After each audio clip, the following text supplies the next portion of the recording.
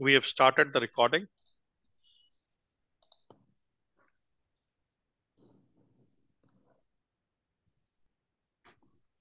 Good morning, all. We'll give a couple of more minutes and we'll get started.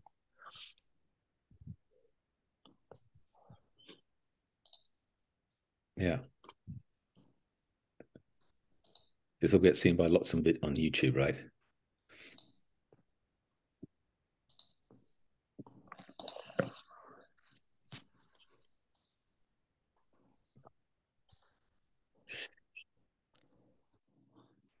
While we wait for people to join in, so for those of you who already don't know, there is Hyperledger mentorship program currently going on, and the proposal for which is still open. It's open till March 15th. So you get opportunity to propose a project. And if your project gets through, then you get to work with mentees. You get to mentor the new mentees at Hyperledger Foundation.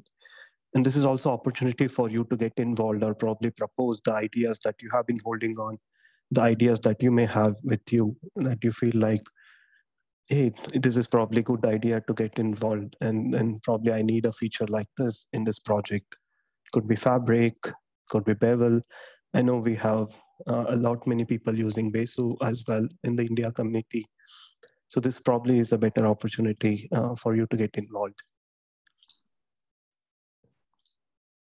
So do reach out to anybody who you know from the chapter. They will guide you.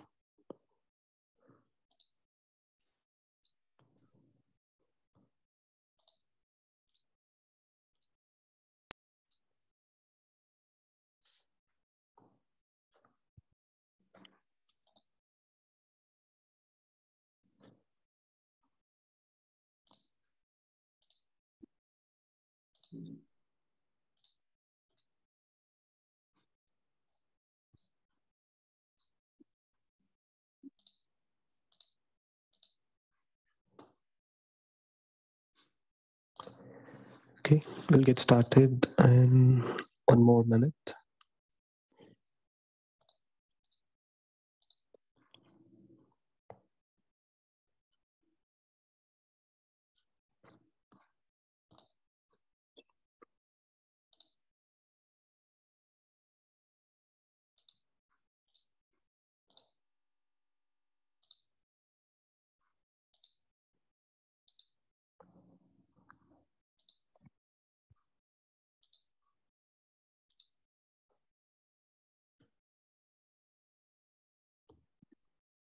All right, I think we can get started now. Hey, hello all, good morning again.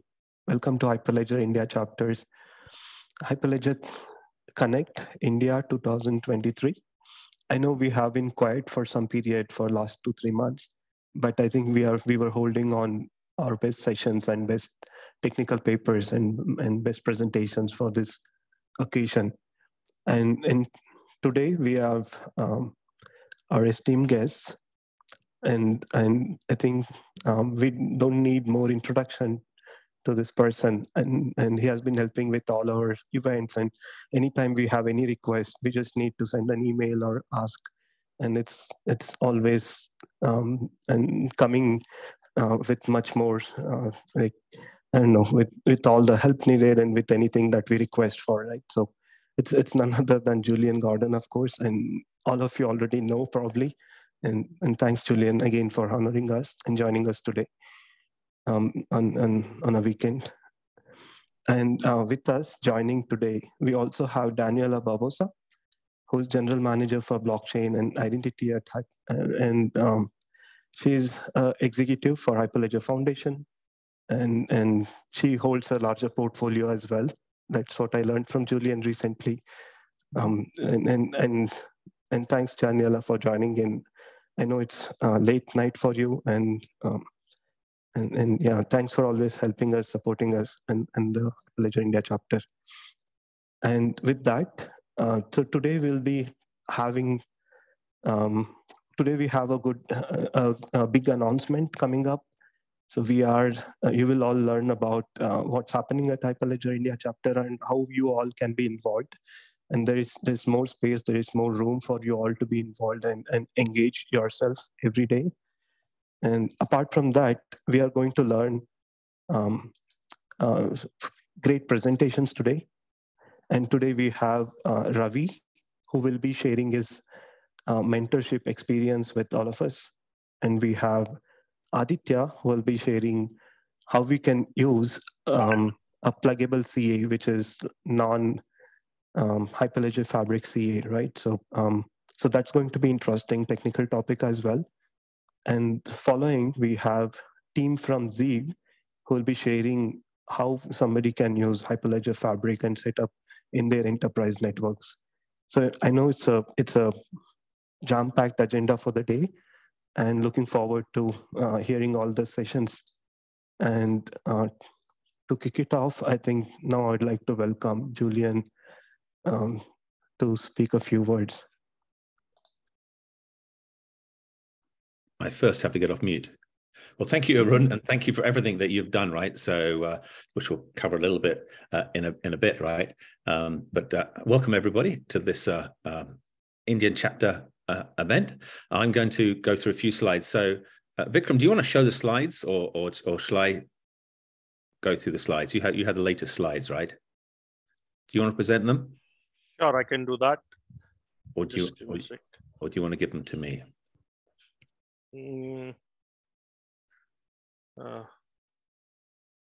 Oh, they are. They're there. Actually, did you? Where did you? Sorry. Just give me a sec. Just there. Yep, I'm there now. Excellent. Okay, so I'm going to talk a little bit about the Indian chapter today. So let's go. And as we know today, we have two leaders. I'm going to talk a little bit. Firstly, we've got to mention, I think somebody else is going to be joined in this alumni, this,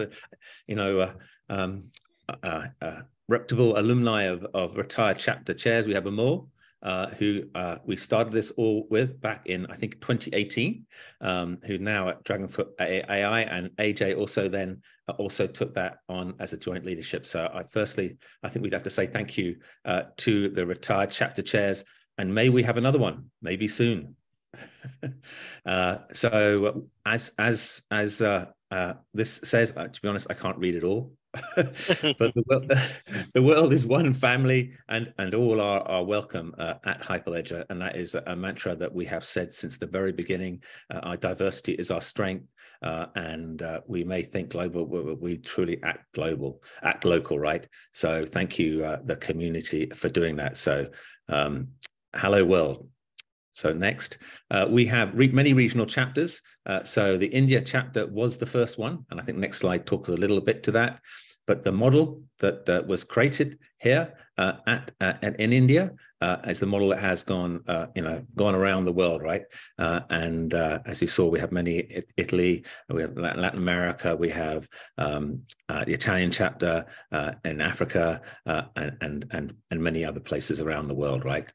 And very vibrant communities. If you go back to the one before, so no, next one. So basically, this was proposed in 2018. I remember when, actually, I think I did the technical steering chair. It came out of the ideas of a mole. It came out of the ideas that we had many meetups, but how do we as India come together to do something more significant than even we were doing at a regional? So this is to pull together India, which, as we know, India, some of the best developers are some of the best developers in the world, right? And some of the greatest communities that we wanted to empower to get involved and lead many things that we're doing at Hyperledger. It's proposed in mid-2018, started in 2019. We just had our 4th anniversary, which you all may have joined earlier, and now we're just going from growth to growth, right? Next slide. So the goals. And these came from the very beginning. And by the way, this is, as I said, the slide, it's open to everyone. We have weekly calls every Thursday at 3 p.m. IST. So please do get involved. It's very easy to get involved. There's many materials that you can help you do that. It's really to help the adoption of Hyperledger projects, which, as you know, we have many projects, and we also have many labs.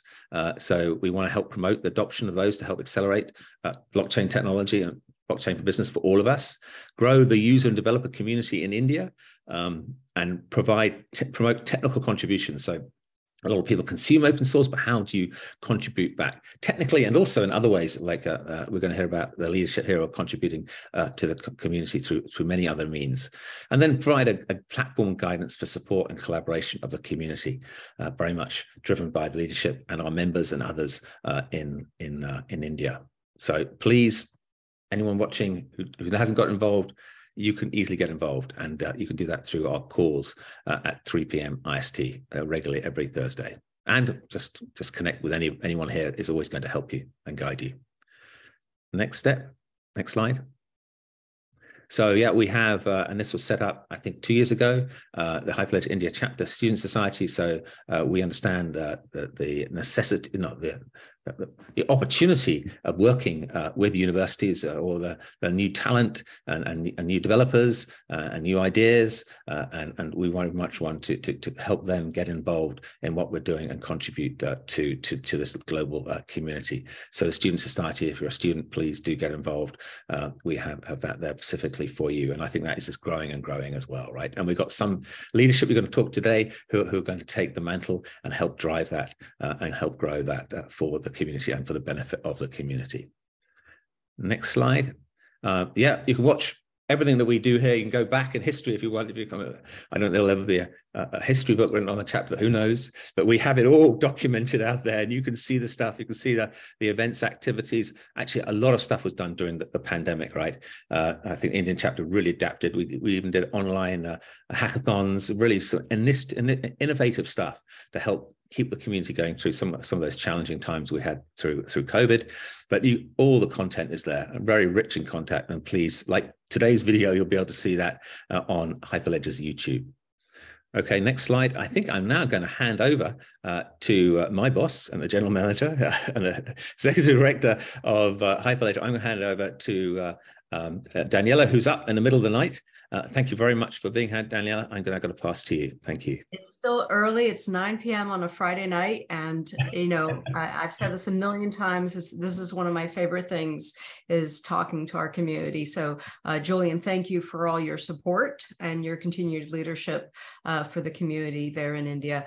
You know, I have to say that, you know, one of the highlights and one of the things that I talk about all the time is the community that the India chapter has grown over the last few years. You know, starting in 2019, as Julian mentioned, from 2020 to 2022, we actually saw 24% growth in the India regional chapter community. So across all of India, with all the meetups and all the work that we've done, we've seen an increase in Hyperledger members joining from the region. And we thank all the members that have joined us to help support the work that the Hyperledger Foundation has done. And today, I think we're close to 15,000 community members, at least in the meetup community world. And that's pretty amazing. And the way that we see growth in the India chapter and in the developers and in the interest that we're seeing in the marketplace, I think is really, truly because of all of you.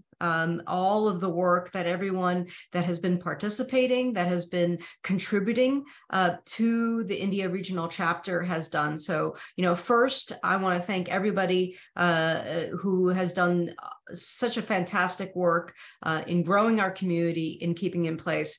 For those of you who might be new to our community, last year we also published an ebook that really highlighted what was going on with the India regional community. And I'll put it on the chat. You can download it there.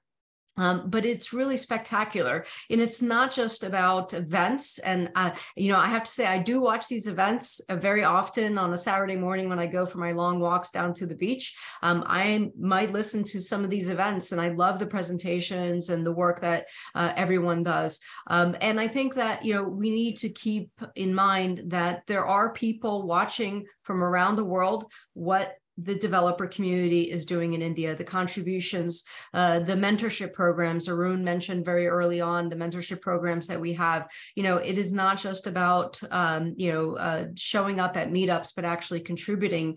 And I want to once again thank you. But overall, as we look through the last few years, I want to thank Arun specifically, who has been one of the India chapter leads, working with the rest of the community, for really being a leader in not only the regional chapter, but globally as well. So Arun, hats off to you. I am so excited. I'm not going to have to wake up in the middle of the night to talk to you any longer, and vice versa, since you're now stateside. And I think, you'll continue to be a leader. Obviously, Arun, for those of you who don't know, is currently part of the Hyperledger Technical Oversight Committee. So he's one of our leaders in our Technical Governance Committee. And I think it's fantastic. So Arun, thank you for everything that you've done over the years for the Hyperledger India chapter. I am sure we're going to continue seeing some great stuff with you. But with that, there's new leadership and a great opportunity. And I'm just delighted to see the kind of leadership that we're seeing with the new chapter leads and the different committees that we've set up for the Hyperledger India chapter. And I thank, Arun and Kamlesh and the rest of you for working together over the last few weeks to come together and put together this leadership team, and it's really fantastic. And I look forward to working with every single one of you. So first, and we're going to go, Kamlesh in a little bit is going to give us an overview, a little bit more detail of everybody's background.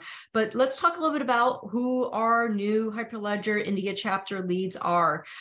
So Kamlesh is going to continue to be leading our India chapter, as well as other groups within the Hyperledger Foundation. So Kamlesh, thank you so much for all that you do. Excited to see Vikram, who also has been contributing to the community for a long time, taking on a new leadership role as part of a chapter leads for the chapter. So thank you, Vikram, for all that you've done in the past and your continued leadership as well. And I'm very, very much delighted to see Deepika, who I had the pleasure of meeting this year at the Hyperledger Global Forum in Dublin when she came to really represent what the India regional community has been doing, and more importantly, what developers in the region and globally have been how they have been participating in Hyperledger. Deepika, it's an honor, and I'm so excited to see you taking on a leadership role here at the Hyperledger Foundation, and I'm just extremely excited to hopefully be able to work with you even more closely as we move forward. So congratulations. And I think there's a little clap sign on this Zoom. Let me do that. Congratulations through the new chapter leads, and myself and Julian and the rest of the Hyperledger staff are looking forward to working with all of you. So thank you so much for stepping up and for volunteering your time and your resources to the foundation as well. So thank you so much. And we'll get more details about all these great folks. So next slide, please. This year, we're also doing some leads in the India chapter. And not only do I support this, I think that is so important as this community continues to grow, that leadership is very targeted in different domains and how we assist and how we support our communities. So congratulations and a welcome to our new event and engagement leads. And we got Rajesh and Ritu. We're looking forward to working with you and making sure that you're successful in the work that you're going to do in the community. And once again, a community of over 15,000 people doing events and engagements like we are doing this evening or this morning for you all is really important. So I really am looking forward to the contributions that these leads will have for our chapter. So welcome. Obviously, not just in India, but worldwide, the academic community is so special to us, and we want to continue to support and provide resources to it. So I want to welcome our new Student Society leads. for the India Regional Chapter, Ravi and Pramod. Thank you. As I said before, the academic community and students are our future, and we want to make sure that we're providing the resources and the opportunities for them to step up through things like, for example, our mentorship programs, and other ways that students around the world can really participate and contribute to our projects. So thank you, Ravi and Pramod, for taking on this leadership role as well. With developers, we are a developer ecosystem, and having developer advocates that really, over, the India chapter events, the different things that the group does, making sure that we have developers, advocates that reach out to the developer ecosystem. So I'm very happy with this category, and I think it's a great opportunity for these three new leaders to take on responsibilities and roles that will really help continue to grow our developer ecosystem. So Kartikey and Adika and Nidhi, welcome to the Hyperledger Foundation, and we're very excited to have you as part of the developer advocate team, and to see the kind of work that our community can continue to grow. And maybe that I can come in next year and say, hey, we grow from 50,000 community members to 20,000 community members. And I think the developer advocate work is going to really, really assist us with that. So thank you so much for volunteering and for taking a leadership role in our foundation. All right. So once again, I just want to thank everybody. And I do listen to many of your presentations. I am looking forward to visiting India this year. We will be, sharing over the next few months when, and how. But I think it's long overdue that our team here, our staff goes to India. So I look forward to meeting everyone when I do come out. And I want to thank everybody for their continued support and contributions to the Hyperledger Foundation. So I'd like to introduce Kamlesh, one of our chapter leads here for the India chapter, to take us through a little bit about who the leaders are and how we can look at them and kind of help assist them. It's all of us together in helping assist our leadership in being successful in this new chapter of the India chapter. So Kamlesh, once again, thank you for everything that you do across the Hyperledger Foundation, and over to you. Yeah. I guess, before Kamlesh starts, I'll introduce Kamlesh, and then, Kamlesh can probably introduce the rest of us. Okay. All right. Well, then let me try that again. Vikram, sorry, I didn't take the cue. Thank you for working on the slides as well. And Vikram, go ahead. If you can introduce Kamlesh, and thanks again for your leadership. Go ahead, Vikram. Sure, thanks. So essentially, Kamlesh needs no introduction. He is a TEDx speaker, and he is CTO at for blockchain at Snapper Future Tech. He is one of the most influential peoples, especially in the blockchain community. He is among the top 30, right? He is currently he's already a lead of India chapter, and he'll continue being that. And previously he was also member of Hyperledger Technical Steering Committee till last year. And he has been, playing active role across the Hyperledger community and the blockchain community. I see him every day, contributing to blockchain and, adoption of blockchain, and, making sure that, blockchain reaches, the masses, right? So I've seen him, do so much, and, make sure, the newsletters are out, make sure that, everyone, has what they need to, contribute towards blockchain and its adoption. Right. And he is currently also, the vice chair for, Hyperledger Climate Action and Accounting SIG. He is also part of, Trade Finance SIG and, Hyperledger Global Forum, committee member as well. He is mentored at APR, blockchain COE, and as was previously, Hyperledger mentor as well. In last year, he mentored, multiple such, projects as part of that mentorship forum, right? So thank you, Kamlesh, for all the contributions that you have done, and, looking forward to working with you. So over to you, Kamlesh, now. Yeah, so thank you, Vikram, for the introduction. So before going to the new team structure, I would like to thank Daniela and Julian to joining us and helping Indian community to grow at this scale. And last, thank you to the Arun from the last 2 years, how we driving the community and contributing and getting together are the community. And now we need the community to grow at the different level. So and because and that's there's a purpose we come with a new structure which Arun suggested earlier. We should have a different roles, because the two leads and 2% can't lead the community. We need the community architect and community larger community behind to make it the next level. So for this, we started to think about like what are the different roles and things we can do. So Arun, the next slide. So for the addition of the India chapter lead, so we added Vikram. So Vikram is a active community participant from last 3-4 years. He is handling the currently event management or event lead, directly working with Julian and David and all about events in India chapter, and is quite active. So currently he is part of the HCLTech, is a HCL Technology is a blockchain practice lead and quite active in blockchain community in India. And Vikram is also has been mentored to the blockchain at Hyperledger mentorship programs. So welcome Vikram to the India chapter league. Yes, thank you, Kamlesh. And Deepika is our new face. So because we need someone young lady to drive the blockchain and drive the Indian community at the different level and different thought, because we need the same new brain and new thought process of what can be done. So Deepika is part of the Walmart Global Tech India.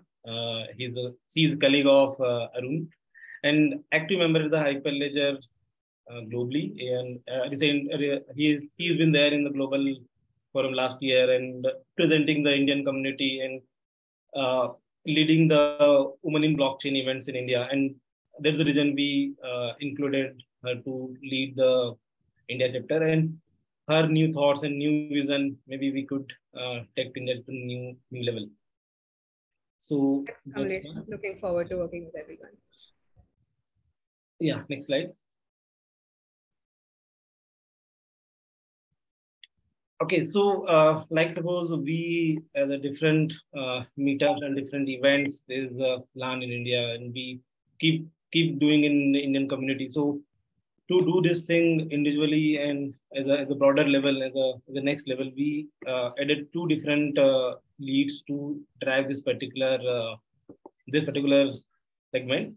So Rajesh Krishnan, who is a part of the Dell Technologies in India, a distinguished engineer there, and he has been in the community from quite some time and contributing in terms of managing events or contributing to the Indian community, and and has been mentored to the Hyperledger Challenge Ambassador and Hyperledger Mentorship Program last year. So welcome Rajesh to the Indian community. Thank you. Looking forward to conduct more events and meet the target of Daniela that she said, 20K. Yeah, and next one. So Ritu is quite active. So Ritu is currently already heading and leading some Hyperledger Hyderabad events with Kartikey, and she has been active in the community like other member, and that is the basis of involving and giving the new responsibility to take this forward. She has been as associate director of the Birlasoft. Birlasoft is an Indian multinational company, and she has been active in the blockchain community as a speaker, as a Hyperledger Challenge program and Hyperledger Ambassador program. So welcome to Ritu, Indian team. And this. Thank you. Looking forward to work with everybody. Thank you. Yeah, thank you. And because Arun and Sengits and we started Student Chapter Society, I think 2 years before, and it is needed some kind of boost up to take this number, because in Indian community there are millions of students, engineering students we can say, and we can reach out to them and get involved in the Hyperledger community and especially the developer community.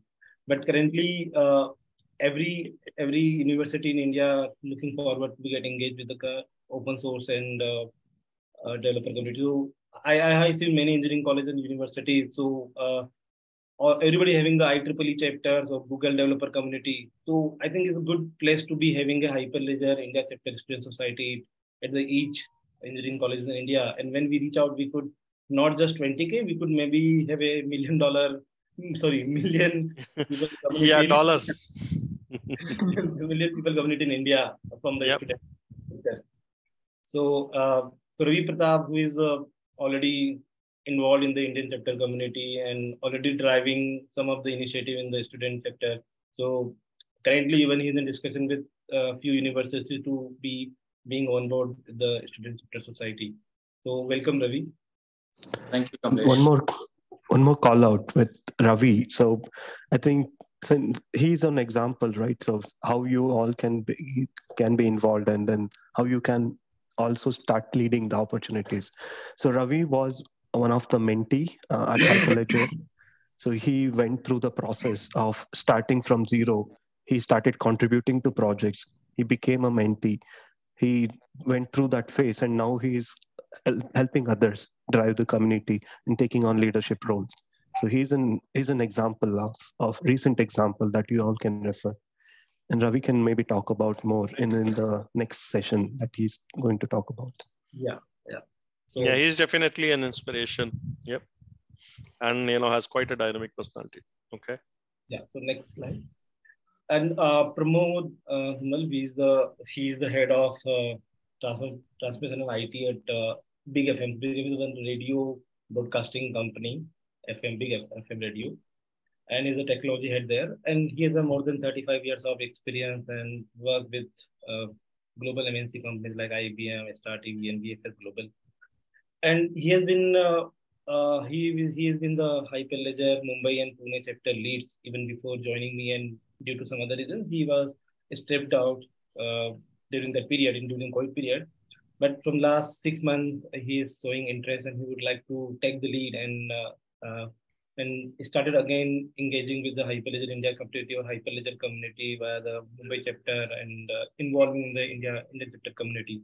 So, and he has a very good network with the university because he has been part of the tech community from last 35 years. So he's a good addition to the student chapter society to take to the next level. So welcome, Pramod, to the team.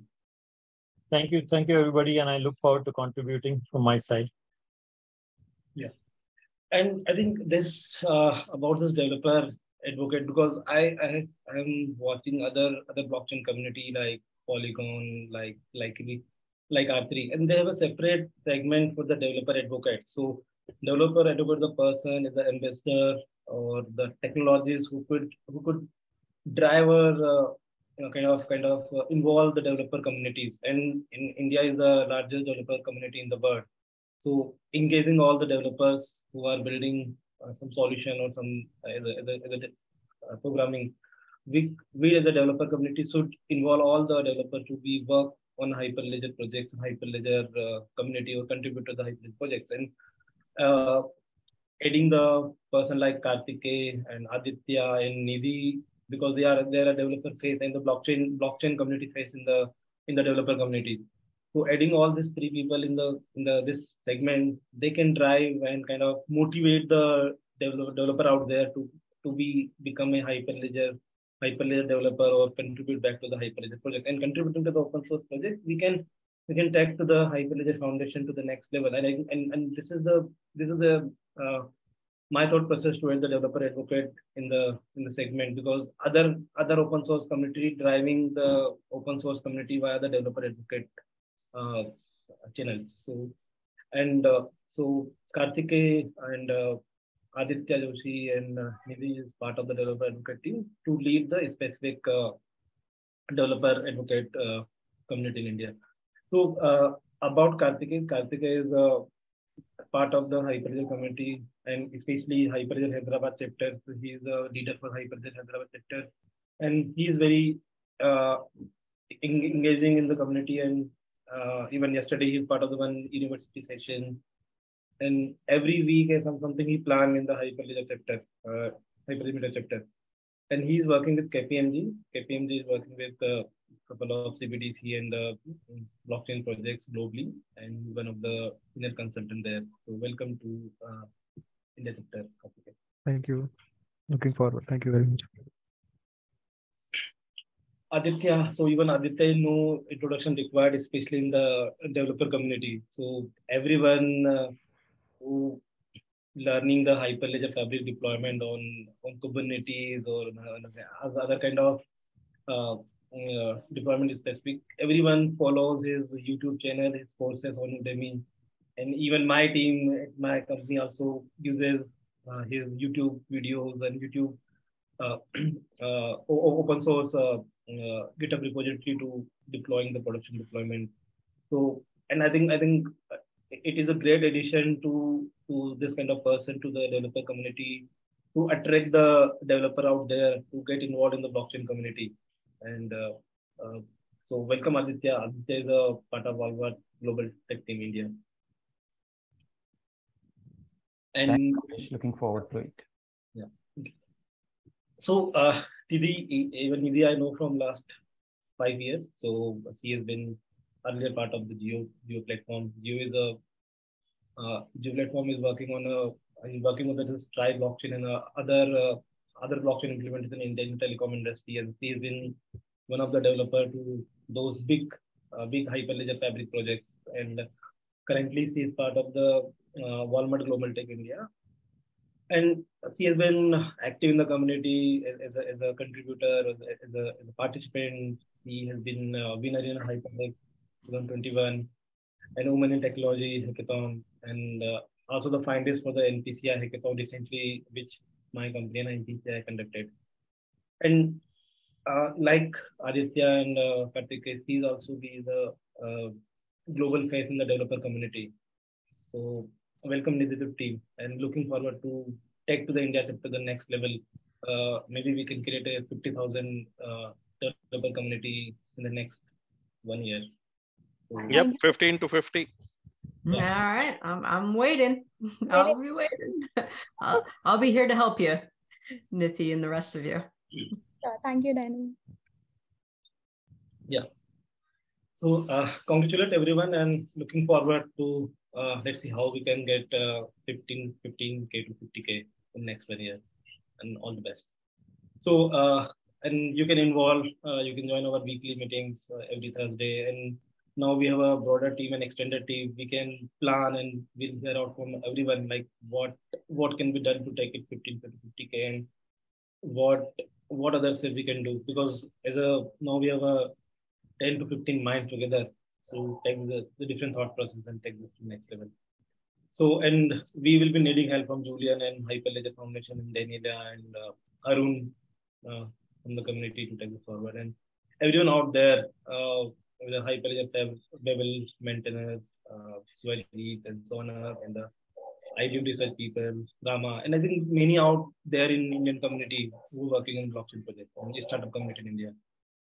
So yeah, thank you and congratulate everyone. Vikram, over to you.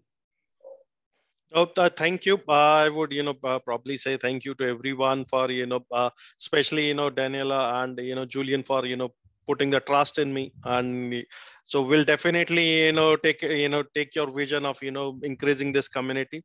And we'll definitely, aim for 50,000. Let's see, where we reach out by the end of, this year, right? When the next time we meet at Hyperledger Connect.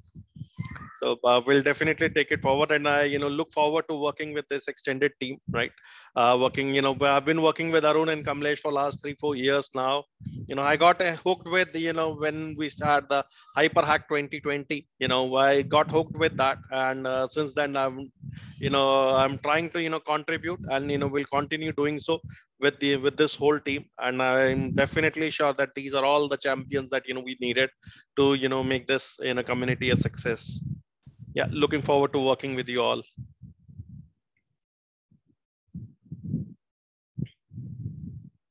So we can hear out your individual, if Deepika want to address something, or Ritu, Nidhi, Ravi, Pramod, anyone. Yeah, definitely. So, I mean, I started exploring blockchain with a simple hackathon just for the fun of it. And from there, my journey started with writing blogs, and then of course I got involved with Hyperledger. I wasn't even in the blockchain even, and I incidentally met Arun in one of those hackathons where he was also competing against me. And I converted him into my mentor, which is a very cool story. But that's where the blockchain journey kind of started. And to see that kind of growth from Feb or Jan of last year to Feb and March of this year, it's been a really, really crazy journey, and I'm very, very excited to be working with all of you. I've worked with Kamlesh. I've been up all the Hyperledger things and see kind of that we bring in the kind of discussions, ideas that we have. I was also part of the Hyperledger Challenge, where a lot of firms across the world presented really, really cool ideas. So to be involved in this kind of a community where everyone is trying to help each other and build projects together, it really excites me. And I'm sure we have a really great team, and I have really big shoes to fill, like I was just telling people earlier. Arun's impact has been huge, and I hope I can do justice to this role, and I'm really looking forward to it. Sure. Thanks, Deepika. I think, in the interest of time, I would recommend that, we start with the next presentation that we have, so Ravi, as a mentee, wanted to share his experiences. So we had planned for that. So in the interest of time, we are already running behind time. So I would request that. So shall we go ahead with this, with the presentations? Yeah, I think we can go. Okay. So Ravi, I'll hand over to you to share your experiences as a mentee, that how you felt, how you started your journey, how you felt, and how have you reached this place where you are engaging more and more people in getting them into our community. Yeah, sure. So shall I share my screen? Sure. Please go ahead. Okay. Just give 1 sec.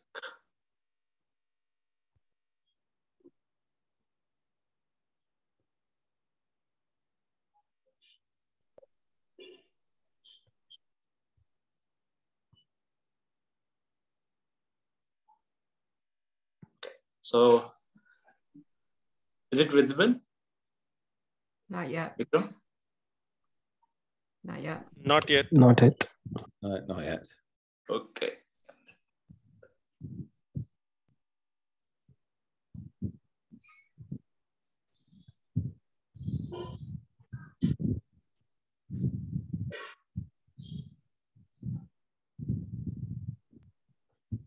Now? Yep. Now we can see your screen. Okay. Yes. So, hello everyone. I am Ravi Pratap Singh. So today I am about to share some of my experience during last mentorship session in Hyperledger Foundation, which I finished in this December this year. So I will be talking something about how it started with me regarding thinking about mentorship and doing the mentorship, and what I'm doing at the end of this mentorship. So I'll make the presentation quick short, because even I have been allotted 15 minutes time, but I will try to finish in 10 minutes. So when I look back at open source software ecosystem, so in this ecosystem, actually, there are so many participants, but the basic idea is around a centered entity that is developer. And every time, if community wanted to grow from current knowledge base to the extended one, so it needs some more participation from developer, because they are the core in this ecosystem. So when any particular individual who is wanted to be a prospective developer, if he or she is in college, so around at the end of 3rd or 4th year, she start thinking that, okay, how to start contributing the open source community or project, even though she or he has many questions like, do I know good enough? Will I be judged by the community? Or how do I fit myself in the overall objective of the community at such? To fulfill this gap, or to make it more engaging, the Hyperledger Foundation has mentorship, let's say, a scholarship or session, which consists kind of one-to-one interpersonal relationship between a mentor who is already experienced contributor in the open source community and an inexperienced mentee. And what it does that during the mentorship, what I experienced that it's kind of structured hands-on learning opportunity, and you can work remotely, you get paid well, I mean, as per Indian standard, and you get regular feedback from your mentor. You have kind of opportunity to travel also during the mentorship session if there is any opportunity, kind of conference or face-to-face meetup, etc. And on that line, Hyperledger Foundation support the mentees to achieve that objective. So how it started for me? So basically, mentorship has standard 3-way approach that every year there are so many projects. So you see the projects and you are eligible to apply maximum 3 projects in a particular call. So I applied for 3 calls. Then based on your application or whatever information you put or a skill set you have demonstrated, you will be shortlisted for the interview. And I mean, what I applied for 3 projects, so I got interview call from 2 projects actually. But it was fortunate enough that I got an opportunity with one of mentor in Europe regarding this SLA development. So this is about how you board it. Once you board it, then during the mentorship, it was very first call with mentors. So basically we started having casual conversation. Okay, from where to start? What are the resources? What is your skill set? And how much time you can contribute. And here I wanted to mention that even though this mentorship program is very structured, but it is flexible also, because initially I thought that I'll finish in 3 months full time, but some or other way I had some timing issues. So I requested the project manager that, okay, I wanted to make it half time. Is it possible? So including my mentor recommended that, yes, we can move it from full time to half time kind of. So on that line, we set up everything. What are the expectation? How we can communicate? How we can communicate with the community, and how to go forward. So actually, we make a project plan kind of.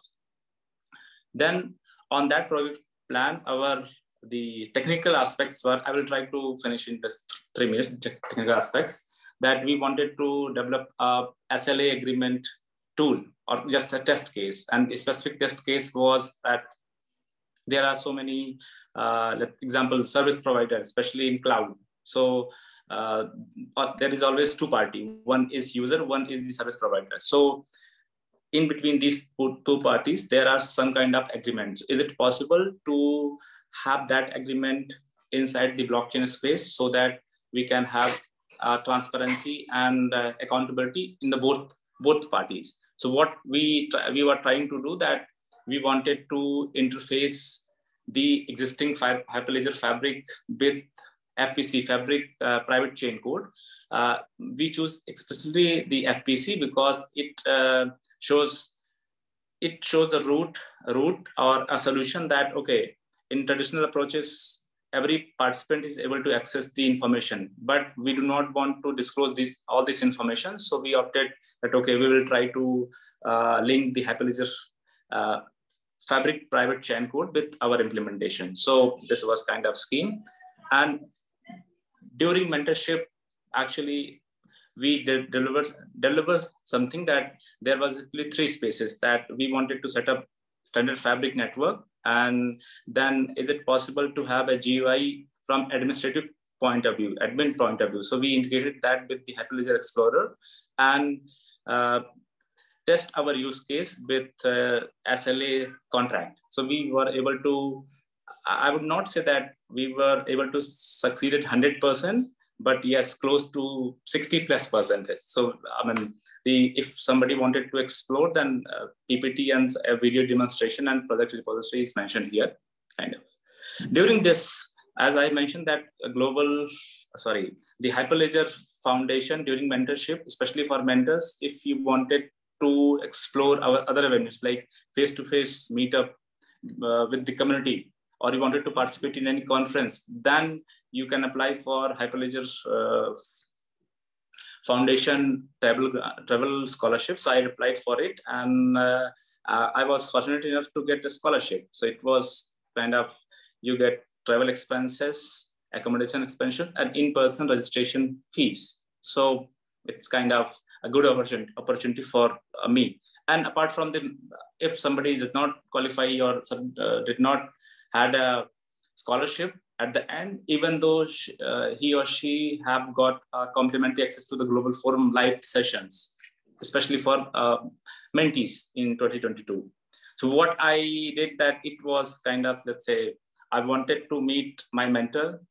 So there I met the community project, let's say, contributor and maintainers. And it was really fun exploring people from different places, even though I have been to Europe for last 4 or 5 years, but meeting them after this COVID, after 2.5 years, it was really exciting and fun. So it's good. And one specific incident that, even though we are talking about open source, but what happened that during this event, we wanted to travel certain places. So especially Vikram, we planned to visit a place or some other way. I mean, that plan did not work out. So actually we were standing across the road, and there were few people also, they were having similar plans. I don't know what happened, that it just like community, we interacted with them, and within 10 minutes we had a plan that, okay, we will, if there is no public transport, we are unable to go through as per plan, then we can have contingency plan. So on the spot, we interacted with them, we had make up a full plan, and within half an hour we proceed. So it was also kind of a life skill experience for me as well. After the mentorship, because initially I started, applied, got mentorship, did some technical works, but this is not only about technical works. There are so many things which you can do after the mentorship. Like after mentorship, I am trying to get involved in Hyperledger India Chapter, and because I wanted to contribute on that way.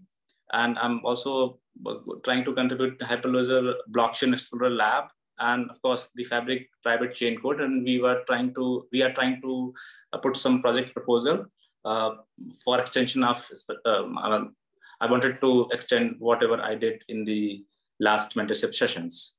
So this is something really exciting. And what I did learn during the mentorship, and a special thing is that I get to know the process, especially in open source project, how to start, what are the pitfalls, and what are the nitty-gritties, what you have to do, what is the standard process. There are so many things which are especially designed for open source community. So it's kind of process of self-learning and how you can continuously improve and make your contribution visible in the open source community. So at last, I would like to say that if somebody or not only the college student, but if somebody is on the kind of a different track, he wanted to get involved in the Hyperledger or any in general open source project, then mentorship sessions are really helpful for them to open or break that barrier and have a one-to-one. It starts from one-to-one engagement, and once you are inside the community, then your responsibility shifts from being trainee to help other to get inside the community. So on that line, I'm currently engaging in the student chapter, student society engagement, and I would like to work with the India chapter team and make sure that my contribution count in the community. Thank you. Thanks a lot, Ravi. And definitely, Hyperledger, Hyperledger forums and, the meetups, they definitely bring the community together and, give them chance to explore and, new ways of, looking at blockchain and new ways of connecting, right? So thank you, Hyperledger, for, organizing such, great events and, getting us, a chance to be together. I also was, have been working with our own Kamlesh, for many years now, right?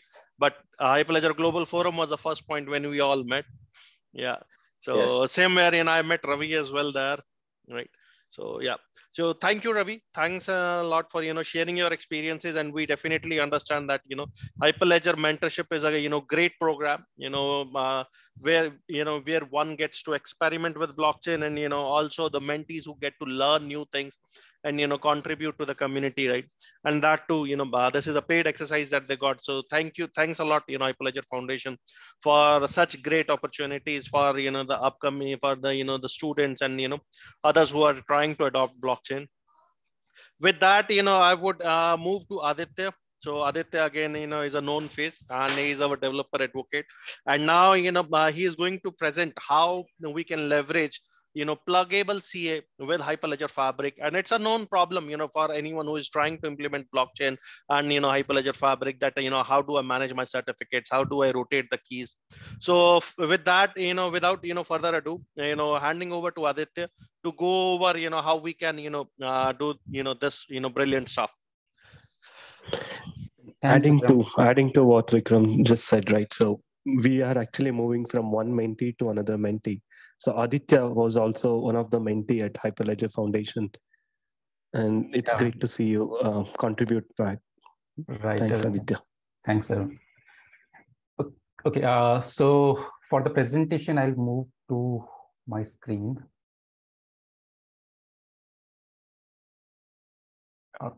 So please let me know if it is visible to you guys. Thank you. Okay, so this session is about how we can leverage or how we can add pluggable or custom CAs with the Fabric blockchain. And this is a known problem in the industry. Like right now, Fabric, when you go and look at the various examples present on the internet about like using certificate authority, you will find either Fabric CA or CryptoGen for generating those identities. But there is a bigger problem when well-established organizations, they have their own certificate authorities which they might be using from years, and now they want to use that same certificate authorities to issue identities to the Fabric nodes or the users of the Fabric blockchain and bootstrap those networks. So before jumping into the presentation, I'd like to introduce myself. I'm Aditya. I am a software engineer at Walmart and also an instructor at Udemy. I'm an open source enthusiast and contributing and maintaining some of the projects at the Hyperledger Foundation.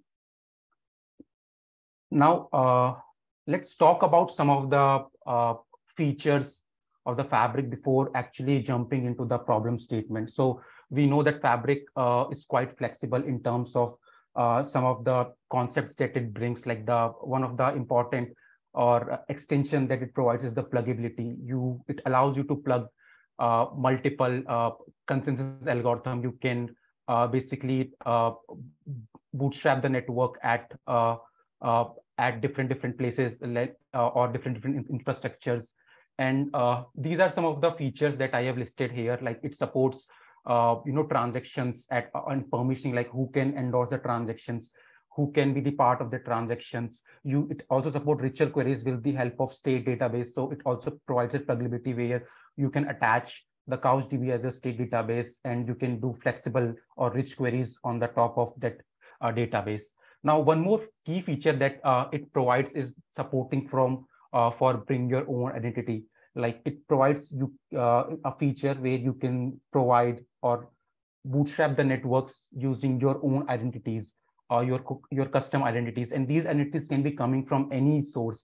You can use either Fabric CA, you can use CryptoGen, you can use well-established your organization level certificate authorities, you can use OpenSSL for issuing of the certificates. You can use any kind of certificate authority, because at the end of the day, the Fabric nodes or the Fabric components required the certificates which can be verified and which are in the required format to establish or to run the network. Now, to run the Fabric nodes, we need two kind of certificates. So first is the enrollment certificate, which is used for signing up the transactions, which needs to be there whenever you are signing up the transaction. And second type of certificate that is needed, which is the TLS certificate, which is used for setting up the TLS communication amongst the node.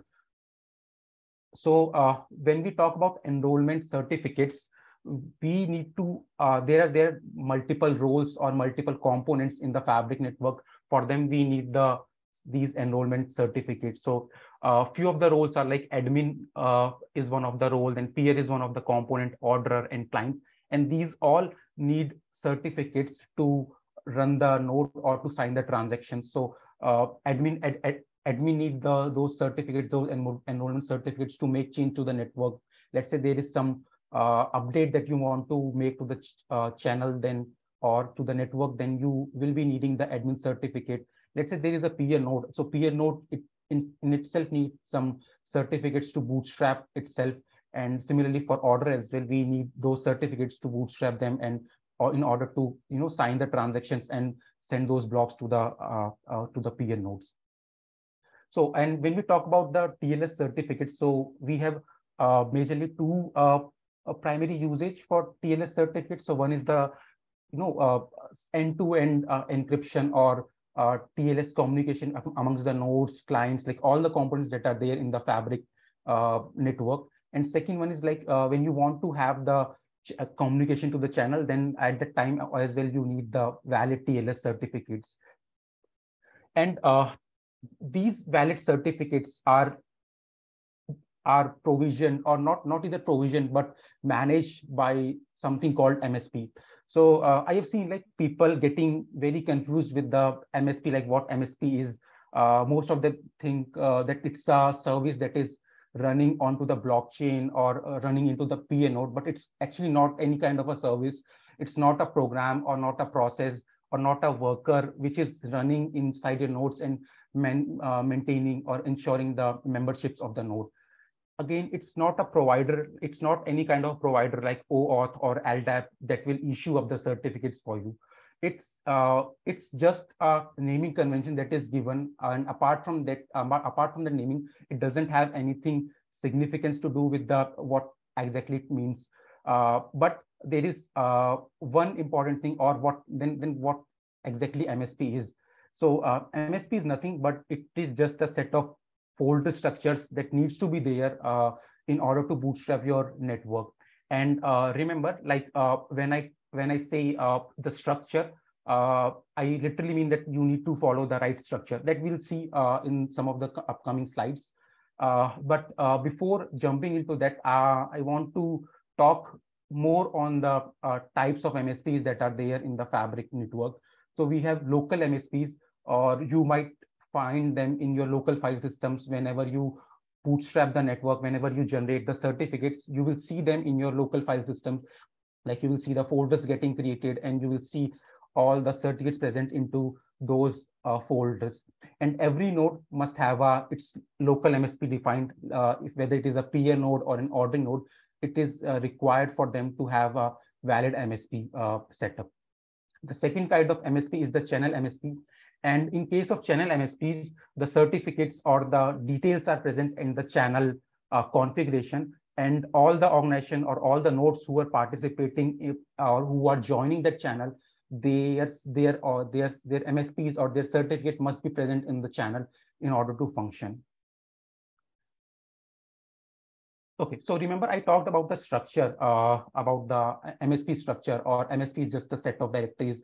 And when I said like the structure, so structure does matter. You cannot escape or you cannot change the structure of the MSP directories or the folders that are needed to set up the MSPs.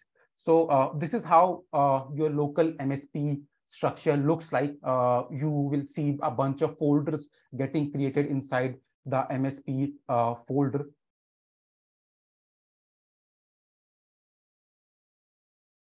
Yeah, and so you will see a bunch of folders like CA certificate, where your certificate of the CA would be present. Then you will have key stores and the sign cert, where you will be storing up the public key and the private key for that particular identity.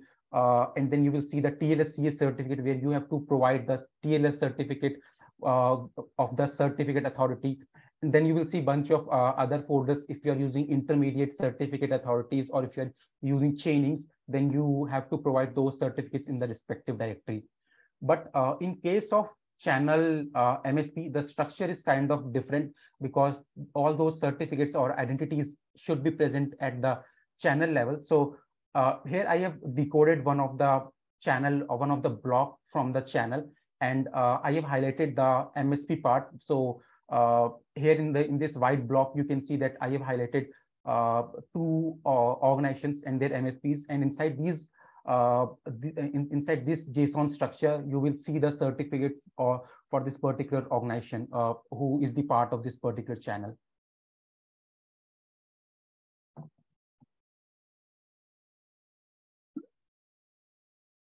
Okay, so now I'd like to talk about the utility tool that we'll use in today's demo to generate or to issue the certificates.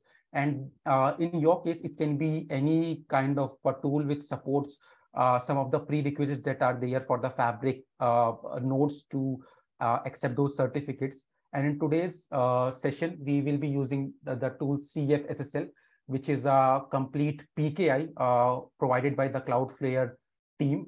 They were using this utility tool for a quite long in their internal projects for issuing of the certificates and managing them. And I have listed some of the features for that is provided by the CFSSL tool. It's an entire PKI tool, so you will get all the features that are provided by the PKI, like the certificate rotation, the certificate renewal. All those features you can find with this tool. It also supports RSA and ECDSA algorithms. So Fabric nodes need they accept the certificate which are generated using the ECDSA algorithm. And if you try to provide the RSA signed or RSA based certificates, then Fabric nodes will not be able to understand them, and they will never be get bootstrapped. This tool also provides database integration. So just like if you have ever used Fabric CA, you might have seen that Fabric CA also provide some of the database integration, like you can use Postgres, you can use MySQL, and by the default implementation that it gives is for the SQLite. Similarly, for CFSSL as well, you can use you can use external databases, and then your certificates that are issued to you, they will be stored into those databases. And this tool can run in CLI and as well as server mode. And what I meant by CLI and the server mode is you can so the CFSSL binary can be run in a standalone mode where you don't need to run it in a server mode. And if you try to run the CFSSL binary in the server mode, then you can leverage the REST APIs that are provided along with the CFSSL tool, and you can use this tool or integrate this tool along with your workflows where you want to generate the identities on the runtime, and maybe you want to do some transactions or any kind of action that you want to take on the network using those identities. So for today's demo, I want to highlight how the structure will look like, or how the components will look like when you go with the Fabric CA. So for today's demo, we will be having 3 organizations, and we will have 2 peer organization and 1 ordering organization, which is org1 and org2. These are the peer organization. And then we have 1 ordering organization, which is going to have 1 order. And all these 3 organizations will be issuing up the certificates, or they will be getting up the certificate from the Fabric CA. And this is how the typical workflow looks like when you go with the Fabric CA. You ask the identities from the Fabric CA, and you provide those identities to the nodes and to the organization, and then you bootstrap the network. So the flow will be exactly similar when you go with the CFSSL. Again, this time as well, you will be using the CFSSL tool. Either it might be running in the server mode, or you might be running in the CLI mode, and you will be getting up the certificate, and the nodes will be bootstrapped using those certificates. One thing to remember is that at the end of the day, the expectation of these peer nodes and ordering node is to have the valid certificates. And it doesn't matter like from where you are getting the certificate. If you are able to set up the proper memberships among those certificates, or proper chain or establishment among those certificates, then you are good to go, and you can bootstrap the node, your network using using those certificates. So in today's demo, we will have all the organization running in a single system, in a single machine. We will have 2 organizations, and each of the organization will have 1 peer and 1 CFSSL as the certificate authority. We'll have 1 order that will be having its own organization, which is order org, and all the components are going to be running in Docker containers. So the entire application is containerized. Okay, so now let's talk about the process, like what is exactly the process that you need to follow when you are using any certificate authority for your network to bootstrap. So the very first thing is you need to have the valid server, valid CA server key pair. You need to have the valid signing certificate and from the CA itself. Then you need to issue the signing certificates. And remember, when you are using or whenever you are issuing the signing certificate, you have to provide the signing profiles. Now, what I meant by signing profiles is, so your certificate should contain the details that it is meant to be for the signing, not for any other purpose. And when you want to issue the TLS certificate, then you have to use the TLS profile, which you will be able to see whenever you will do open SSL decode on those certificates, and you will be able to see that whether this certificate is meant for signing purpose or whether it is meant for TLS handshake purpose. And one of the important requirements from the Fabric nodes is that it supports only ECDSA algorithm. So your certificate must be generated using the ECDSA algorithm. Okay, so I'll wait for some questions. If there is any question, then probably we can jump onto the demo.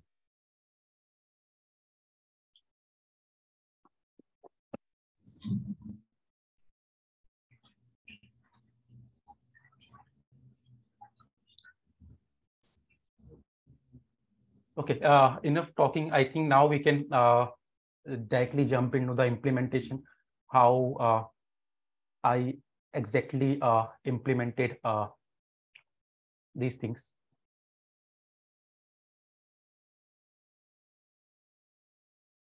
Okay, let me close my presentation. Okay, so hope this screen is visible to you and the font is readable to everyone. If needed, I can just increase the font size.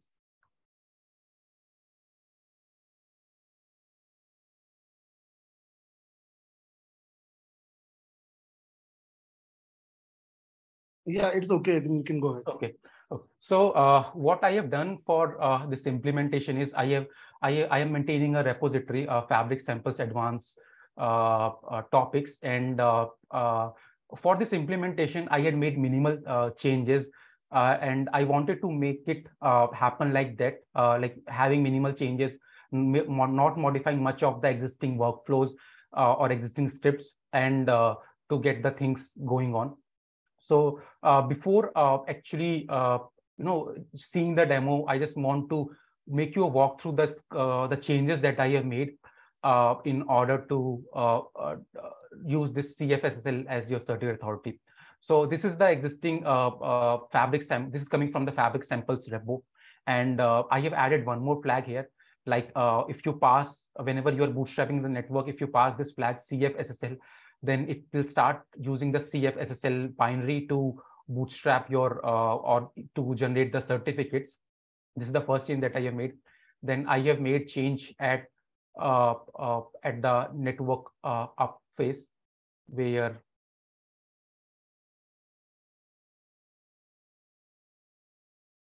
so when we are actually creating up the certificates, either earlier this script used to support only CryptoGen and certificate authority like the Fabric CA, but I have added one more flag here, which will be triggered when you pass the -CFSSL as the flag when you bootstrap the network. I'm just loading one script. I have created a script, and that script is present in this CFSSL folder. And here I'm calling some bunch of functions from that script to issue up the identity. So these are the functions that are present in that script, in this register and enroll script. And so here I'm trying to get the certificate for the this particular identity, which is peer0 of org1.example.com. And then this is the org name. And then in the next line, I'm trying to create the identity for the admin. Again, I have given the cert type as admin. So here you can see I have written the definition or what these parameters are used for. So the first parameter is the cert type. The second parameter is the common name, like for which you want to issue the identity. And the third is the org name. Similarly, you can see here the cert type is either peer or admin for this particular function. The common name is this, like in this case, I want to issue up the certificate for peer0.example.com. And this is the org, like org1 and org2. The same goes for here as well. Like I'm just changing out the common names and just flipping the organization so that I can get the certificate for this particular node as well.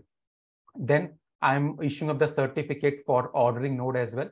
And since I have only one ordering organization, so the third parameter, which was supposed to be order, that is already present in the script. So in this case, you need to provide only two parameters, like the cert type, and then you need to provide the common name for which you want to issue up the certificates. So for ordering org as well, I am issuing up two certificates. One is itself for the order, and second it is for the admin, which we will using for doing any kind of a transactions. Now, I was talking about this script, which is actually doing all these things. And if I go to this organization directory, and so previously there were these two folders like CryptoGen and Fabric CA, and they have their required set of files which were needed to generate the certificate using these two tools. But what I have done is I have added one more folder here, which is CFSSL.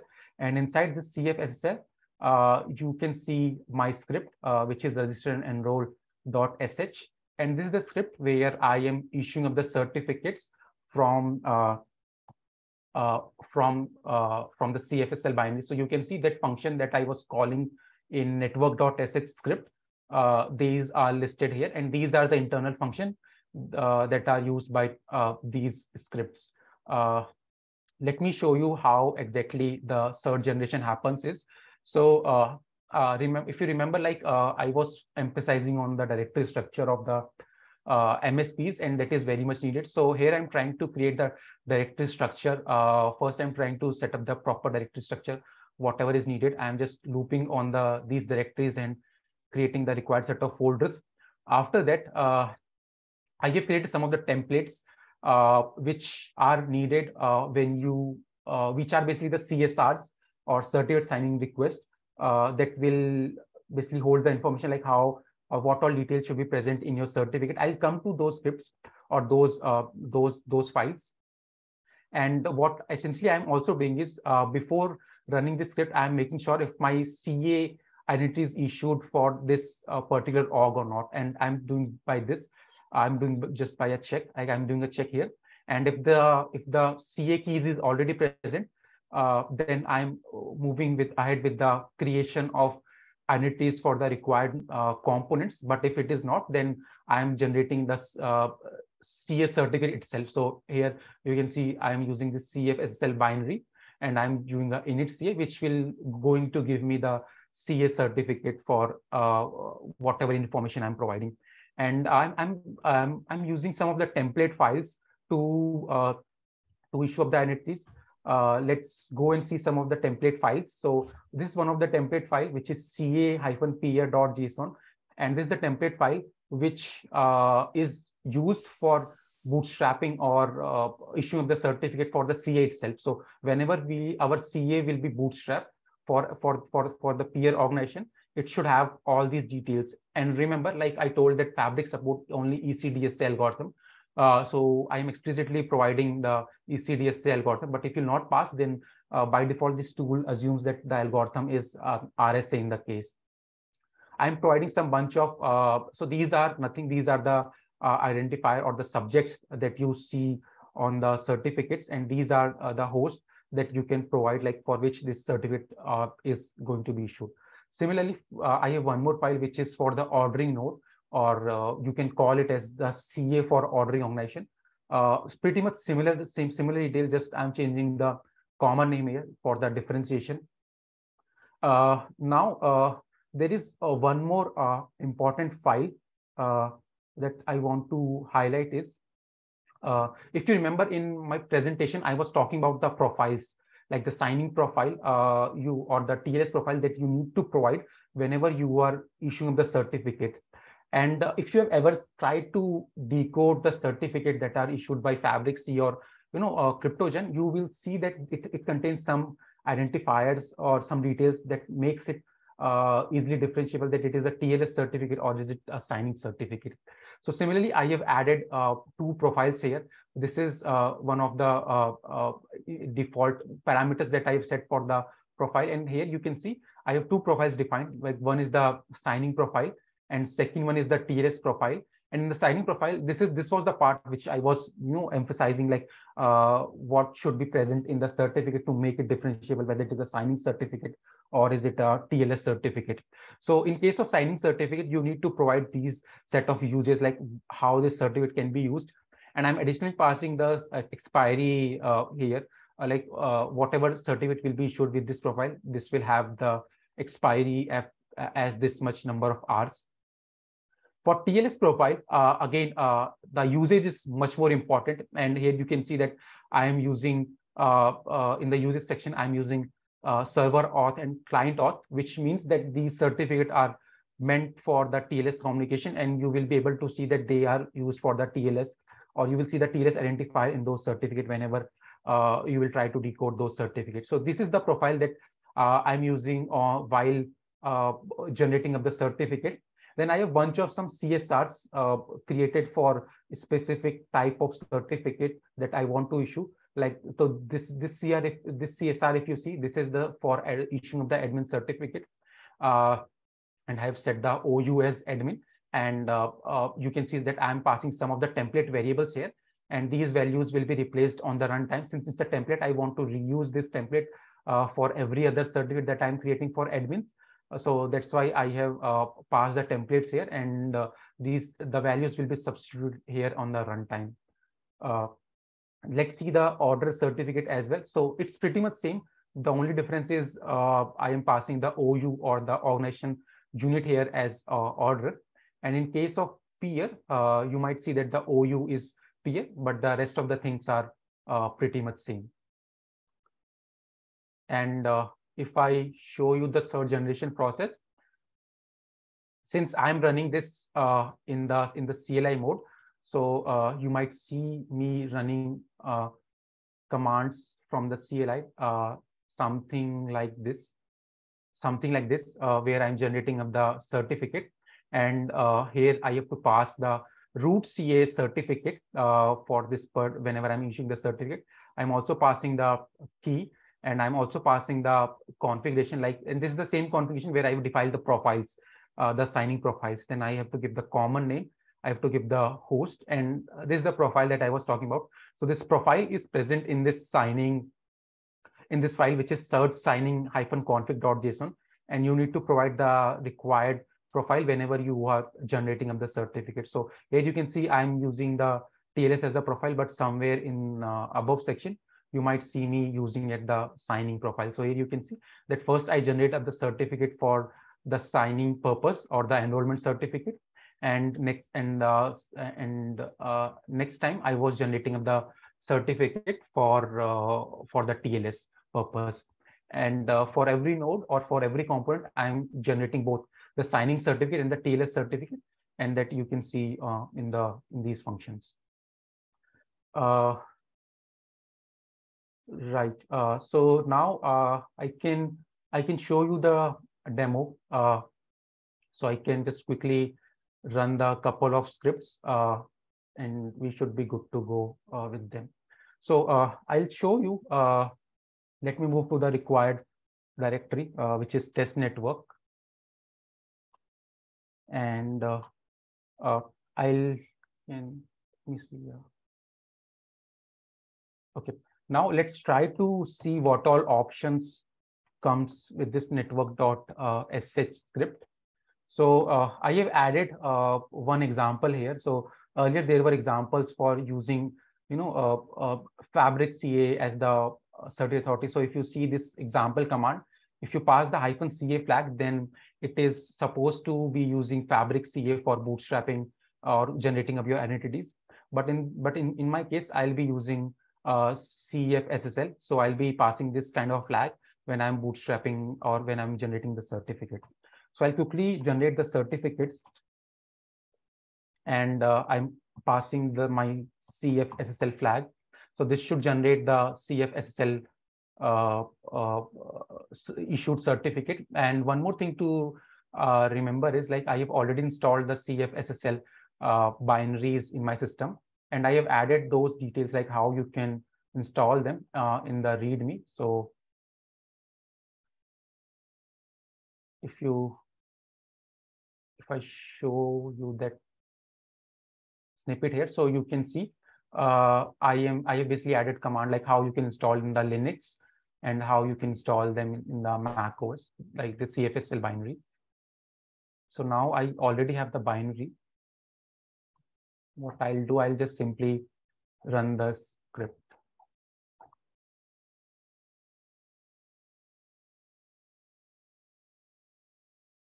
Wait, I think started using. Let me just delete it.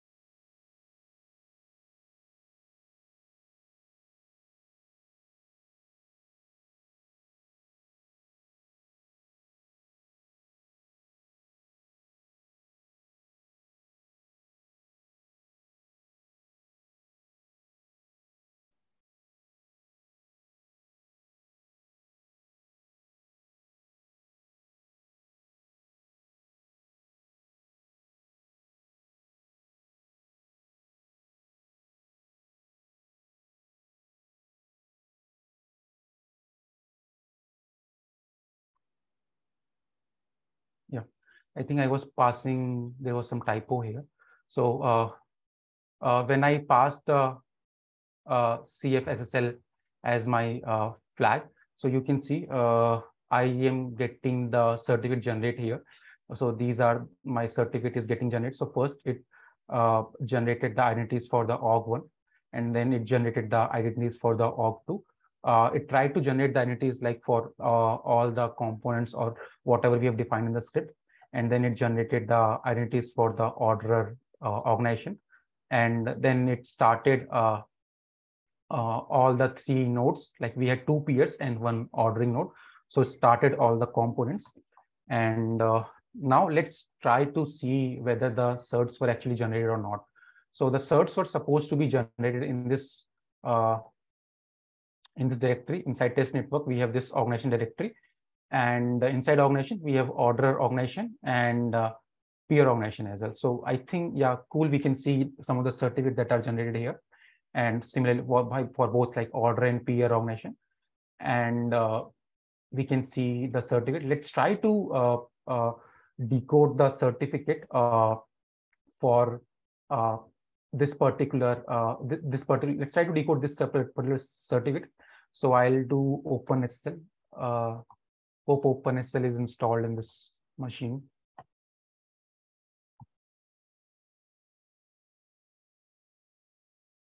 And let's do text.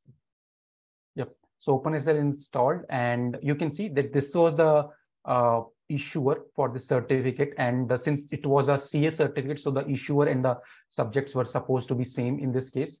You can see that this was the information that I provided in my CSR file for this, for the peer CA. And you can see like the expiry time, like whatever expiry time was, this is the default expiry time that is coming. I have not explicitly configured the expiry time, so by default it's like 5 years of expiry time. And you can see that the algorithm that was used for this particular certificate is ECDS algorithm, which is a 256-bit algorithm. And you can see that this is a signing certificate. So whatever details you can see the usage here, like this certificate can be used for only signing purpose, and you can see the certificate itself here. Let's similarly do a TLS certificate as well. And for TLS, let's try to do the TLS certificate for peer node. So I'll go to the peer. I'll go to the this TLS folder, and here you can see that we have the CS certificate, TLS CS certificate, and I have the server.crt, which is the certificate, TLS certificate for this peer, which is peer0.org1.example.com. I'll copy the path. Let's do open SSL again. And let's get the text out of it. So this time you can see. So you can see the signature algorithm, which is fine. You can see the issuer, like who issued this identity. So this the certificate was issued by this particular CA, which has this particular common name. Then the certificate was issued to this particular identity or this particular user. So in this case, it is peer0.example.com. And then I have given some bunch of identifiers, like some country as India, state as Delhi, and then location as AeroCity. And you can see that this is an TLS certificate. You can see that the identifier that we, or the usage that we provided in the CSR, that is present here, and which means that it can be used for signing. It can be used for TLS communication. And these are some of the subject alternative or SANs that I provided in my CSR file that has these properties like localhost and IP address as 127.0.0.1. Okay, I think cool. We were able to successfully generate the certificate. Let's see if our nodes are actually running fine with these certificates or not. They're happy with these certificates or not. So I will do Docker logs, since these are running inside the container. I'll do Docker logs, and let's see the logs of peer 0 of org1. Okay, so I'm not tailing up the logs here just to make it less cumbersome. So we can see that the certificate loaded here successfully. We can see this was, I think, if you remember the certx decode that I just did, it was having this as your expiry date, and you can see that certs were loaded. We don't see any errors here. The node is quite happy with the certificate. And right now, since we have not created any channel, so this node says that there is no active channel. And all the system level chain codes were also loaded in this node, like the LSCC and CSCC and QSCC. All these chain codes were loaded successfully. Let's see the ordering logs as well, like the logs from ordering node. So I think it is orderer. Yeah. So this node is also looking fine. I mean, I don't see any error sign here. Certificates are loaded successfully, and the nodes are pretty much happy with that. Now let's try to create a channel, and I'll create a channel. I'll call it as let's call it as test channel.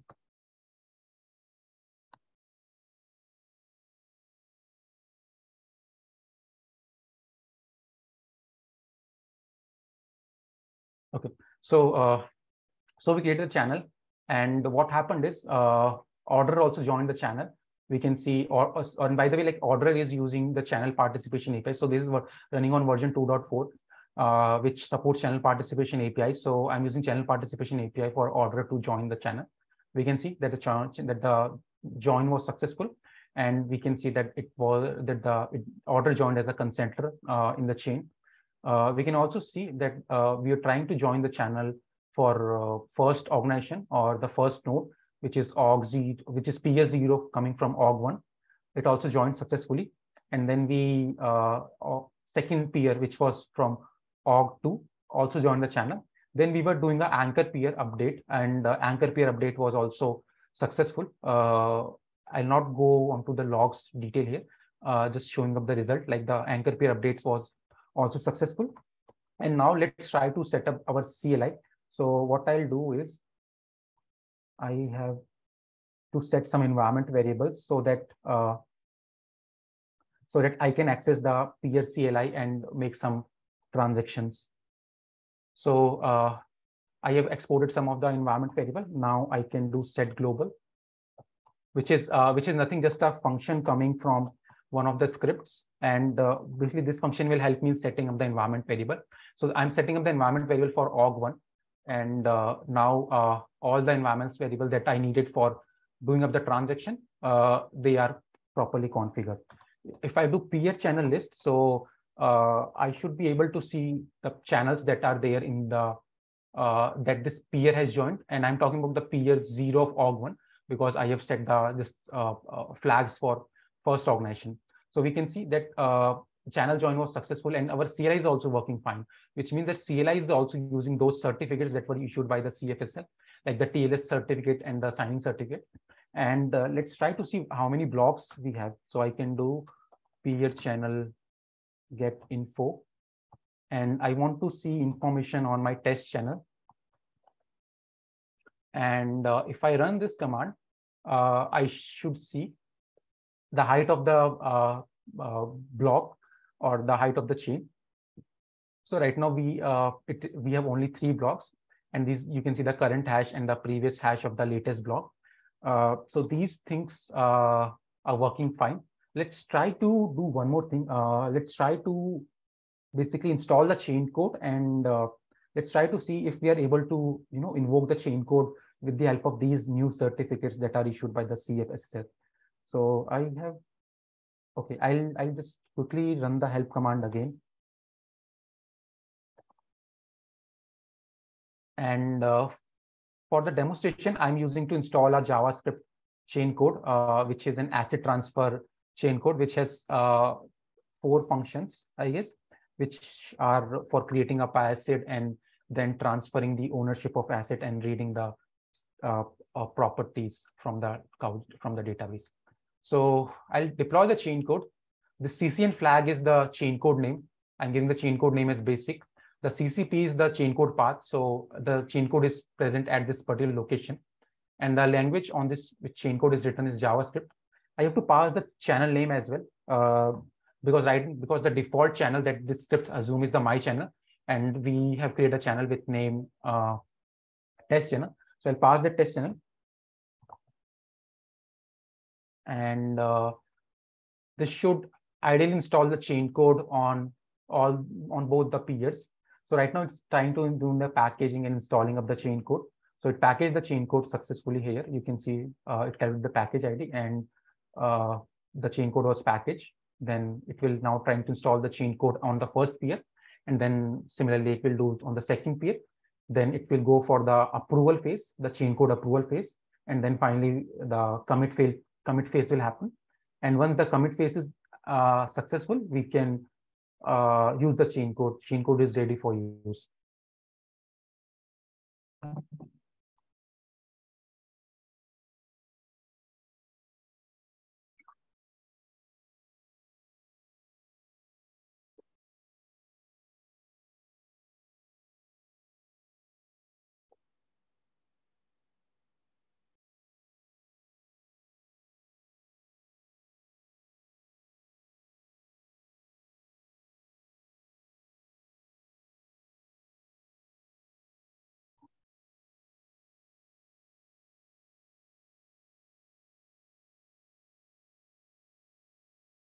And the source code is present on my Git repo, and I'm planning to soon have the source code or this implementation in the Fabric Samples official repository, so people can refer from that as well. But meanwhile, since that code is not present there, you can just refer this particular repository.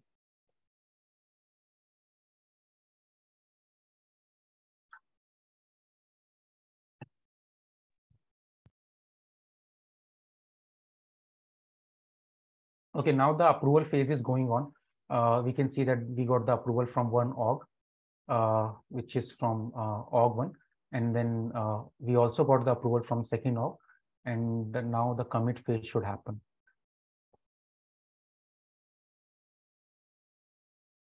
Yeah, so here we can see that it was committed successfully, and we got the transaction ID for that commit transaction that happened. Okay, so now chain code is also installed. Let's try to see actually if all these certificates work or not. So I'll try to invoke a chain code. So what I'll do is I'll call one of the function from the from this chain code. So this chain code has a couple of functions, and one of the function is init ledger. I just quickly pasted the command from my other screen, and I'm doing a peer chain code invoke, passing some passing the endpoint for the ordering node. Then I'm passing the TLS certificates and giving the chain code name as basic. And then I have to give the peer addresses and who all will be the part of endorsement. So since it uses the end endorsement policy, so I have to give the peer addresses for both the nodes. And I'm calling this init ledger function, which is there in the chain code. So I just invoke the chain code and I got the result as 200. Let's see if this we can actually get the results from chain code or not. So I'll call a query. I'll do a query on the chain code, and let's see if we get the results or not. So we got something not readable. Let me just pipe this to JQ. Yeah, so we can see we got some records returned from the chain code, and this init ledger function that we just invoked. This was supposed to add few records in the ledger, and it added these records. Like it added, I think, 5 records or 6 records into the ledger, and we can see all these details here. Let's do one more invocation, and what I'll do is I'll try to create one record onto the ledger. So here I'm calling the create asset function. Again, this function is present in the chain code. This function accepts 5 arguments. So I'm giving the 5 arguments. So the first argument is the asset ID. Second argument is the asset color. Third is the size. Fourth is the owner. And fifth is the appraised value. We can go through the chain code as well, just for a quick glance. So the chain code must be present in this asset transfer directory and chain code JavaScript. Inside lib, you have this asset transfer.js. And let me just fold this. Yeah, so remember the init ledger function that we invoked just a few seconds ago. We can see it was creating up some assets onto the ledger, and this is an array of asset. It was looping on the top of that array, writing it to the ledger. Then the second function that we'll call is create asset, and this expects 5 parameters that I have listed here, like the ID, color, size, and owner, and all those parameters I have listed here, and it will basically create that record into the ledger. Let's try to run this.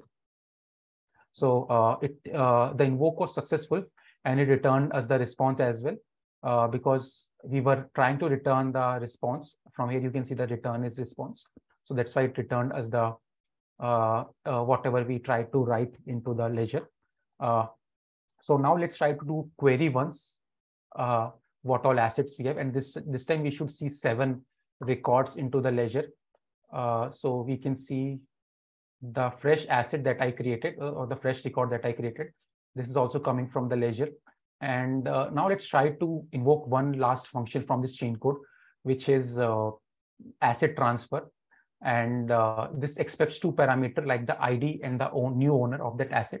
So I'll try to transfer this particular asset that I just created, which has an ID as 100 and the owner as Aditya. And I'll try to transfer this asset to some other user. So let me just clear up this. Let's expand it. And here I'm trying to again do the chain code invocation. The function that I'm going to call is transfer asset. The ID of that asset is 100, and the new owner is going to be Nitin. So this asset will be transferred to Nitin on the and when we'll see the all the assets in the from the ledger, we'll see that the asset is transferred to Nitin, or the new owner is Nitin. So the invoke was successful. Let's try to do a query again. And if we see here, so this was the asset that we just transferred. The ID was 100. Color and other details are same what it used to be earlier. And the new owner is Nitin. And yeah, and this data is coming from the state DB. We are not we are not trying to get the history of that asset. So that's why you see the latest state, which is there for that particular record.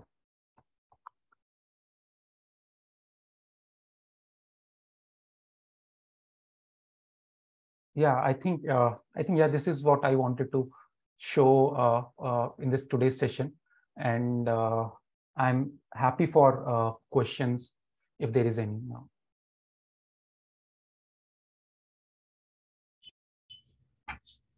Yeah, Ramesh here, is the TLS which is generated, is it self-signed or no?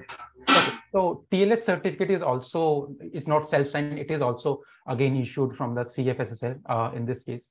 And we have to, when we issue the certificate, I'm talking in the terms of this binary that I am using. So when you issue up the certificate, you need to provide the profile. And if you not provide the valid profile, so when I was experimenting with this tool, I was not paying attention to the profile part, and it was kind of not working for me because that profile has the detail for the signing certificate, so it was not working. So you will explicitly provide the profiles whenever you're generating the certs.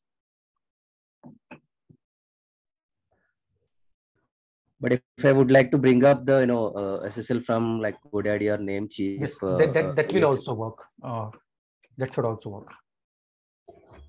So you can have some combination like this where you might be using this binary or utility for just for signing certificate, but for TLS you want to use some CAs, global CAs like the Cloudflare or the GoDaddy, like any kind of CAs you can use for getting the TLS certificate. So any extra advantages on top of the Fabric CA to take it this CFS? So one advantage I can say is not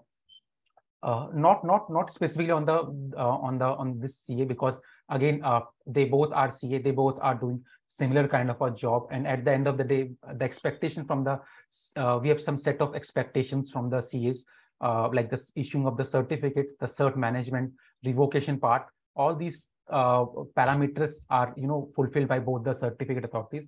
So one advantage that I see with this particular CA is like it basically completely exposes REST APIs, and you can plug it with any kind of a database that you are running, and this can be leveraged for generating of the certificate.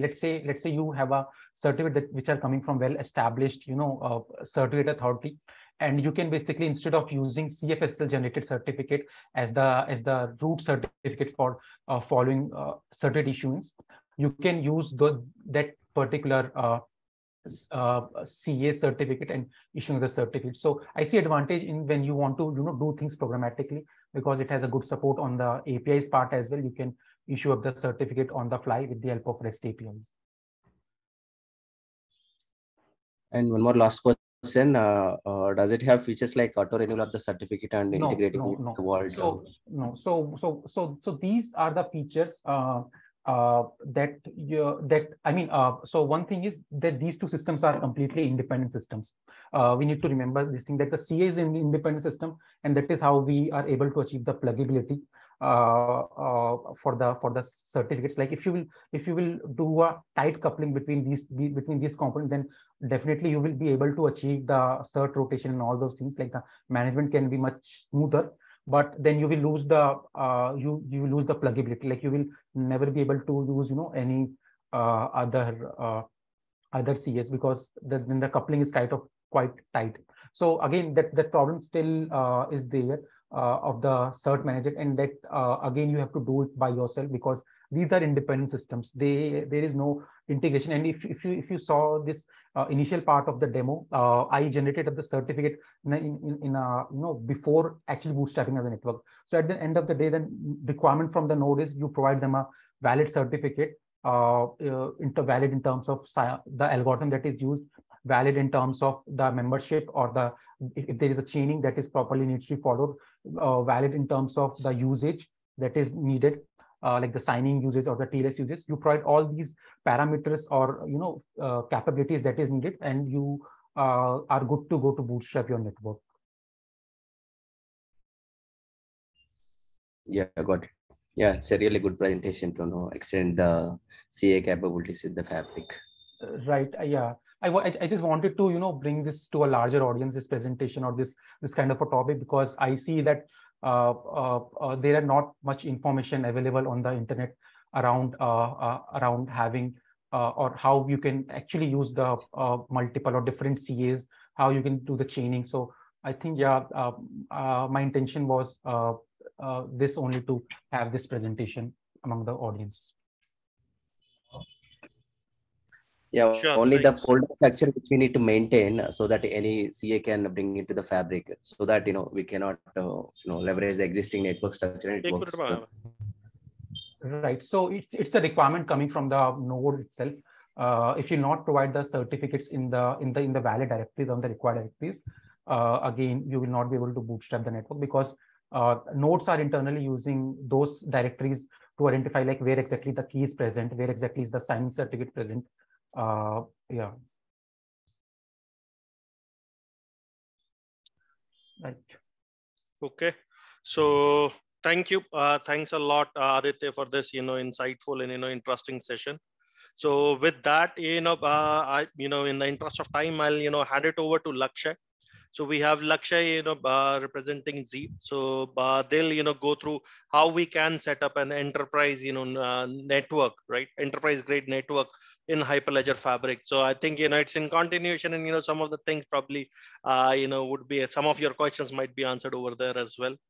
So for the next interesting session, handing over to Ravi and Ravi and, Lakshay from Zeep.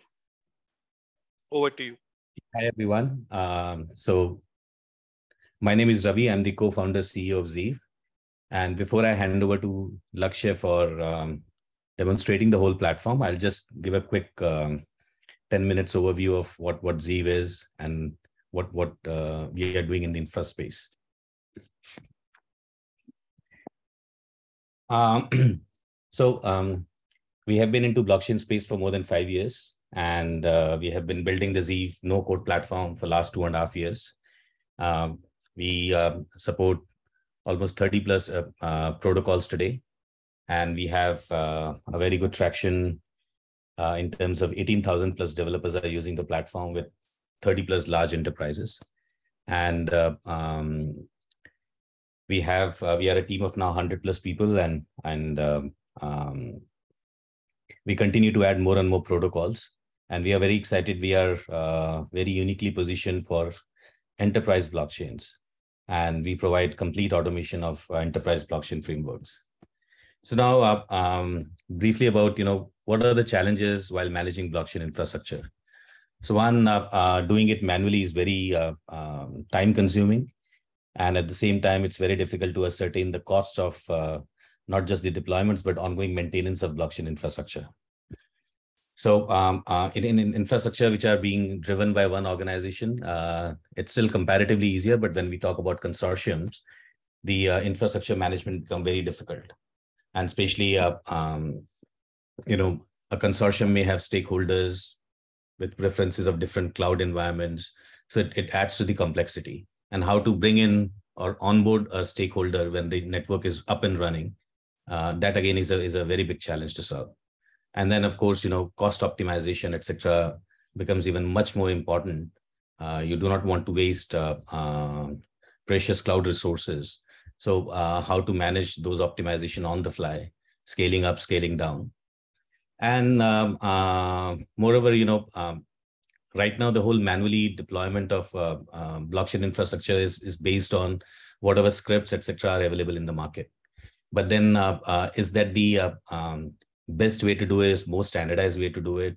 That again requires a lot of know-how and expertise.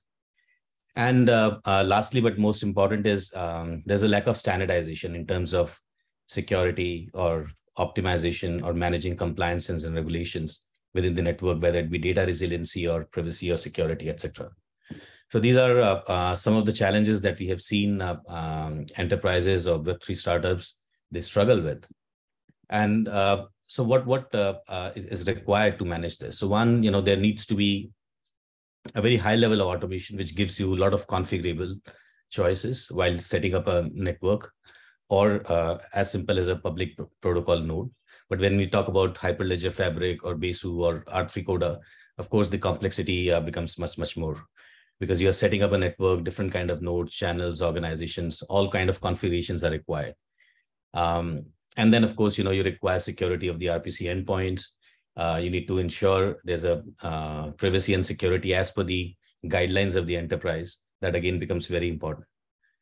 And then for consortium, again, the whole process needs to be as simple as, so if an organization start a consortium, maybe choosing AWS as the primary cloud environment, but then other stakeholders may have a different cloud preference. So there should be a very easy way of allowing the stakeholders to deploy on different clouds, connect to the same network, follow all the policies of the network, whether it be related to governance or privacy or security. So that should be comparatively very easy, so that infrastructure itself does not become a major challenge to grow or scale a consortium. And then from a decentralization perspective, also having different clouds coming together, and in fact on-premise also, because there would be certain nodes people would prefer to put in on-premise, again based on their security, data security, etc. basis, and a lot of choice to the consortium partners. And then post-deployment, as we are very used to in the Web2 space, we require very sophisticated analytics, proactive monitoring across the resources, whether it be underlying cloud resources or whether it be blockchain resources. So both becomes very important. So there needs to be a very cool dashboard which provides you all kind of alerts, notifications, and in fact, using AI, automate some of the problem-solving pieces like self-healing nodes. And that is where Zeev comes in. It's a low-code to no-code blockchain as a service, infrastructure as a service platform, which is enterprise-grade. We support almost 30 plus blockchain protocols, including all the major permission ones. We started our journey with Hyperledger, and we today support the most configurable platform for Hyperledger Fabric. And now we are extending in Q2 with Hyperledger Besu and Aries. And we continue to add other suite of products onto the platform. And then we support heterogeneous cloud deployments. We have native support for 6 clouds today: AWS, Microsoft Azure, Google Cloud, DigitalOcean, Linode, and Tencent. Tencent is the latest one that we have launched. And now we are adding a few more cloud environments into the platform, again, to provide decentralization in large consortiums, and at the same time, give cost advantage, because different cloud has got cost advantage across different kind of resources. And sometimes from use cases perspective, comfort, what kind of DevOps or developers are comfortable with. So it gives a lot of choices with heterogeneous cloud deployments. And we provide a monitoring dashboard where you can see and monitor not just the cloud resources, but also blockchain resources. And in the case of some custom smart contract data, also that can be managed on the platform. Plus, there are proactive alerts and notification so that the platform ensures that the infra is up and running. And then we have automated CI/CD pipelines, native integration with GitHub and various other repos. And we continue to add more and more API integrations with various DevOps tool sets to make the life easier for a developer or a startup to build their applications. So in the nutshell, it provides huge amount of cost saving, not just for the initial deployments, but ongoing monitoring of the networks, faster time to market, because if it takes 2 to 3 weeks to set up a network with proper security, compliances, standardization, etc., with Zeev, you can do it in minutes.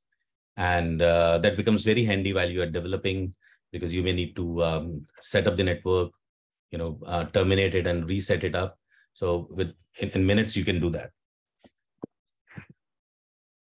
So these are some of the extensive features, like multiple cloud provisioning, one-click node deployments, unified dashboard. And then we provide a few value-added services like decentralized storage as a service, which is IPFS-based service, but you can simply use the service rather than deploying your own IPFS nodes. Similarly, we have extended to IoT as a service, and then we are working on trusted execution environment, and then asset tokenization, secure key vault for managing your keys, etc. So there are quite a few. So we're trying to cover the whole gamut of services which typically a dApp developer would need while building a blockchain application. So in terms of value proposition, from manual deployments to no-code deployments, faster time to market, save huge cost. And then, manual deployments, sometimes, it's not very standardized, what kind of orchestration to use, whether it's most optimized from a blockchain protocol perspective, as well as from a cost and time perspective. With Zeev, you get full error-free deployments with all proactive monitoring. And then in Q2, we are coming up with self-healing nodes, which will solve quite a few challenges within the network, proactively monitor it and solve it also. And then we take care of all the security and compliances. We are ISO 27001 and SOC 2 compliant. And we do the server hardening and all the hard work on the security side. So don't need to worry about whether the server has been configured or set it up or set up based on the best security guidelines. So we use all the best practices of security. So we provide developer nodes and archive nodes. We provide shared APIs for public protocols. We provide staking node infrastructure, and then complete setup of network, whether it be Hyperledger Fabric, R3 Coda, Avalon subnets, Polygon Edge, and various other enterprise protocols. So in terms of early traction, we have some of the large customers like Vodafone, DCB Bank, Energy Foundation, and a lot of hundreds of Web3 startups who are using the platform. In terms of partnership, we are part of the Hyperledger Foundation. We are also a member of Enterprise Ethereum Alliance. We are partner with AWS, R3 Coda, and Flurry, which is a distributed database. And then we work with quite a few system integrators and consulting companies. That's also, I'll pass over to Lakshya, who will run through the demo. And if there would be any questions, I'm here to answer that. Sure. Thank you for the presentation, Dr. Ravi. I'll start sharing my screen and then we can all go through the demonstration.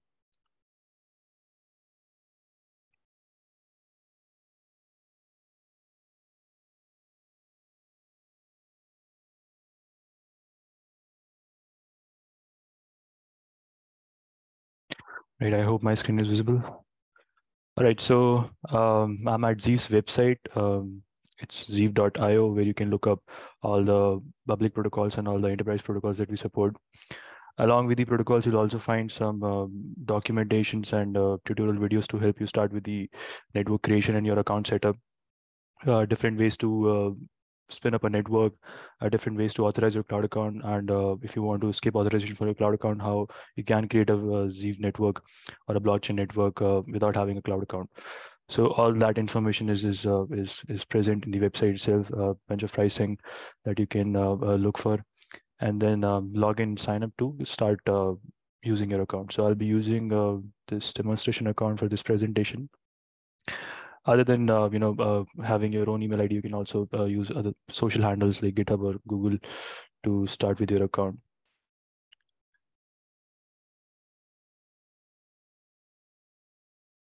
Right, let's start from the dashboard.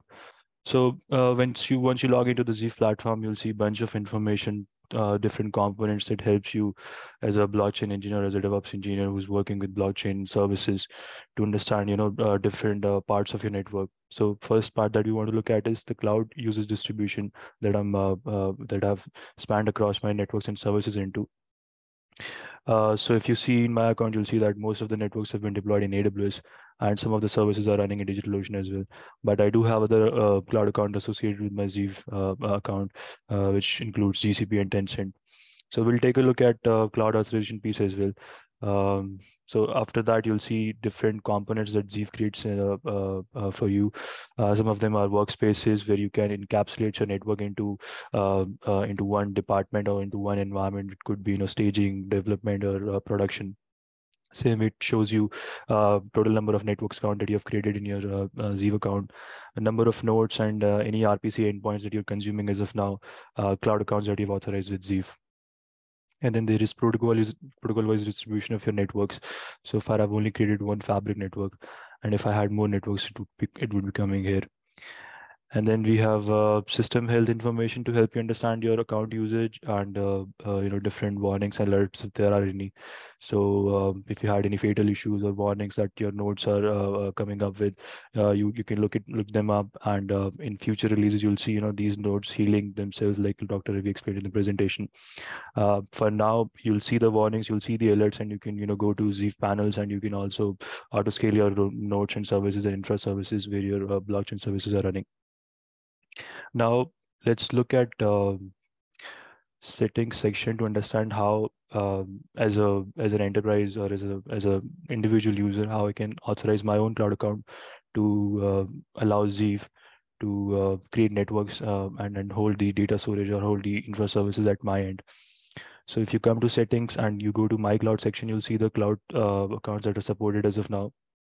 So once you click on AWS, you'll see there is the Add AWS Cloud button. Once you click on it, you'll see this small form which is going to ask you some details. So you can put down name of your authorization that you're going to provide here, and then you can provide your access key and secret key, which you can generate using IAM section of AWS. And you can provide limited permissions to the type of deployment that you're going to do through Zeev. And then there is credential label. So deployment types are different according to the blockchain protocol you choose for your network creation. For enterprise networks, high reliability is a concern. For individual or public networks, connectivity and cost is a concern. So I have one account here. I can add more accounts according to my need, and then I can also add DigitalOcean, and same way I have GCP authorized with my Zeev account. With GCP, I can also authorize bunch of projects that I have inside my organization GCP, and same goes for Tencent. If I have Tencent registration is not here, but I can add Tencent, and it will take me to all the OAuth settings there. Other than interacting with Zeev platform as a web console, you can also utilize Zeev CLI to automate your smart contract deployments and smart contract migrations onto your networks. So imagine running a fabric network, and then there are smart contract updates or chain code updates that you want to do regularly on your network. So that can be done using Zeev CLI. You can imagine creating pipelines for your different environments and different branches, and Zeev CLI will help you automate all the operations that goes along with the lifecycle of the chain code itself. So we'll look at it in few minutes once we cover up the presentation here. So if you want to create an API credential, you can click on API credentials here and then go to create key section. Okay, then you have to provide a few details like provided a key name and the type of service that you want to create this key for. So there is Zeev's DFS, which is a different thing. We'll see in an upcoming session as well. You can select networks from the networks list. If I had more networks, you'll see them here, and then I can select the networks that I want this key to be authorized for. Similarly, I can provide more permissions to my key. I can decide if I just want this key to run pipelines, or if I want this key to do more operation. So I can allow it more permissions in the permission section here. Once I allow permissions, once I click create, it will generate one secret key and one access key for me that can be used along with Zeev CLI to run automation pieces for me. After that, once you've authorized your cloud account, then there is a workspace creation that you can look into, where you can create a first workspace. Now, workspaces have different advantages over your network, so you can couple your networks into one workspace. You can also allow different team members into workspaces. You can allow them a bunch of permissions to, just have read permissions or have them write permissions onto your network. If there are any specific actions that you want to allow, that would be applied workspace wise, and then up to the networks that are deployed inside the workspace. So I have a bunch of workspaces here. And then I have one workspace for my Fabric networks here. Same way, if I go to my Fabric networks workspace, I'll see there is one network running already. Now, if I want to add a network in my fresh Zeev account, I won't see this network here. I would have to do add network, and then I would see the subscriptions that I've bought for my Zeev account. So my account has a bunch of subscriptions here. Same way you can, buy different subscription for different cloud accounts that you want to authorize. And if I want to buy a subscription for other protocols, I can do so using subscription section or marketplace section here. So there is public protocols that we support, bunch of public protocols, and then some permissive protocols that we support. So there is R3 Corda, there is Fabric, and then there is Polygon Edge. So if I wanted to use Fabric, I click on Fabric, and then inside Fabric, I'll see subscription options here. So there is one more option which provides you a free tier trial subscription where you don't have to buy the subscription or pay the pricing as of now. You do BYOC approach, and then you select the number of orders and peers that are pre-selected, and you get to deploy one order and one peer into your network. For enterprises, they can select BYOC, and then they can select the cloud account that they want to go for, and then select the nodes types and the count of node services that are going to select that they're going to deploy. If you don't want to deploy or integrate your own cloud account, Zeev allows you to create managed account settings where you don't have to worry about the cloud costs and infra sections. Zeev will take care of it all. And you can just create the network, and you can start using the services once they are created. So let's look at how easily we can create a Fabric network. I'll go to dedicated node section here, and I can go to add network. And from add network itself, I can select the subscription that is there for my account. And then we'll see the different steps and forms that are there for to create a Fabric network.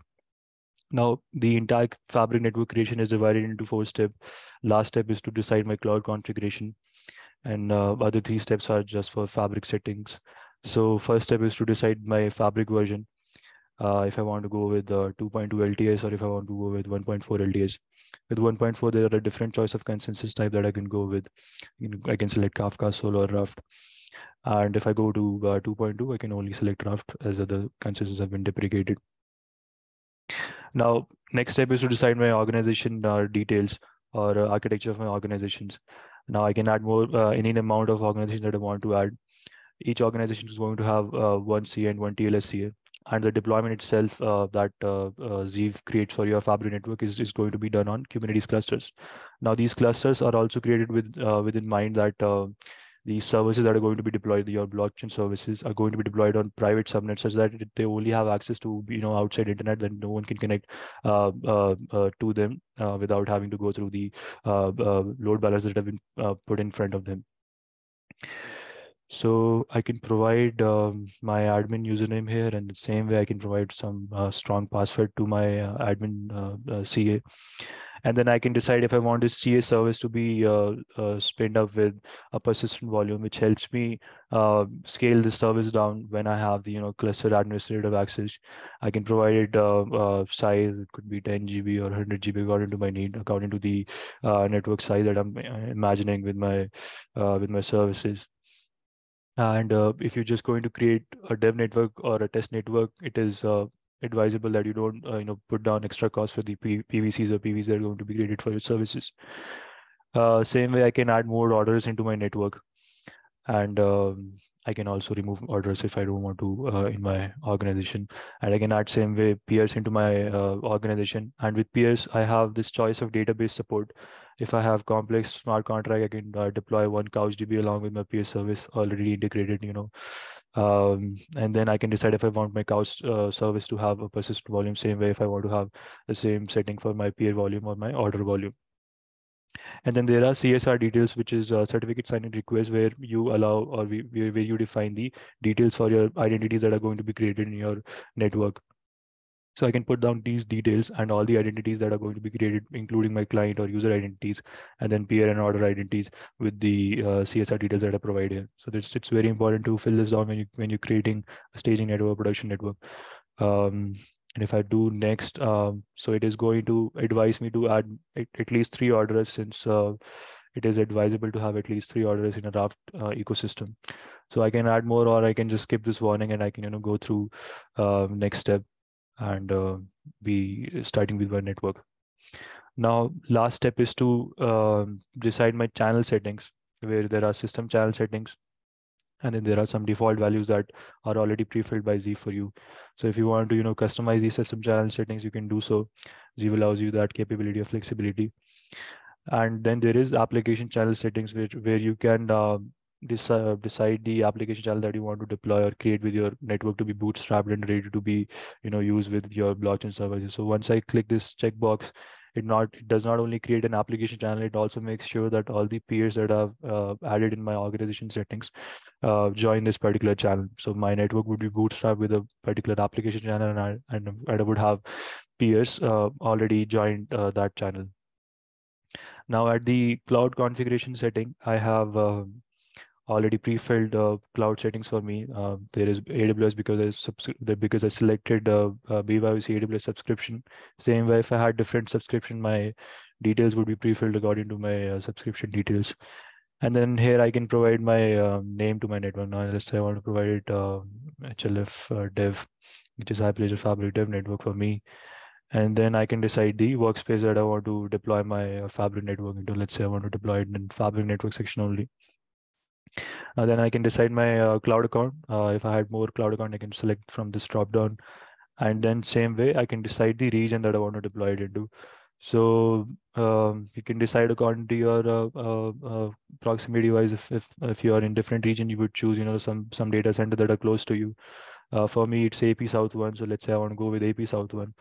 And then I can decide number of instances. So these number of instances are going to be my worker nodes count for my Kubernetes cluster that is going to deploy into my cloud account. And then I can decide the worker node instance type.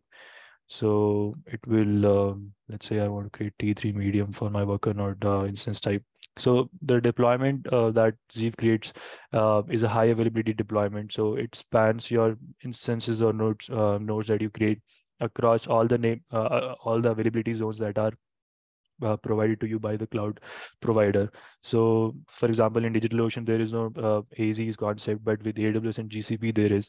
So we create worker node groups and other AZs as well. So you get a high availability option in your cluster where one of AZ goes down, but other AZs are up. So your scheduling still happens to other AZs, and your services are still up.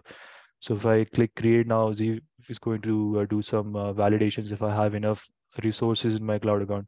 If not, then it is going to put down a warning or an alert here that you need to remove this thing from your cloud account first. So to create a Fabric network in AWS, it takes around 20 or 25 minutes to create the infrastructure, which is Kubernetes cluster, and then creating the instances and then making them worker nodes into and joining them into my EKS cluster, and then 5 to 10 minutes for Zeef to provision the blockchain services onto your infra that you've created. So to save us some time, I already have this network running here, demo network, where we can look into. So once I go into my network, I'll see a bunch of options and bunch of details that I can see. So it shows me the organization summary, where I can see the organization that my account holds. I can see I'm the owner of ORG1, and it has 1 peer and 3 orders. If it's a part of consortium, then it's true that means I'm a part of system channel. It's the owner email address, that is me, my Zeef account.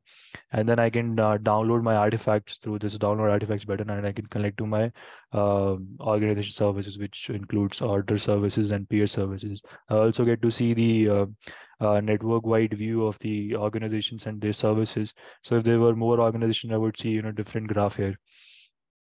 And if I scroll down below, I'll see the channels that this network holds.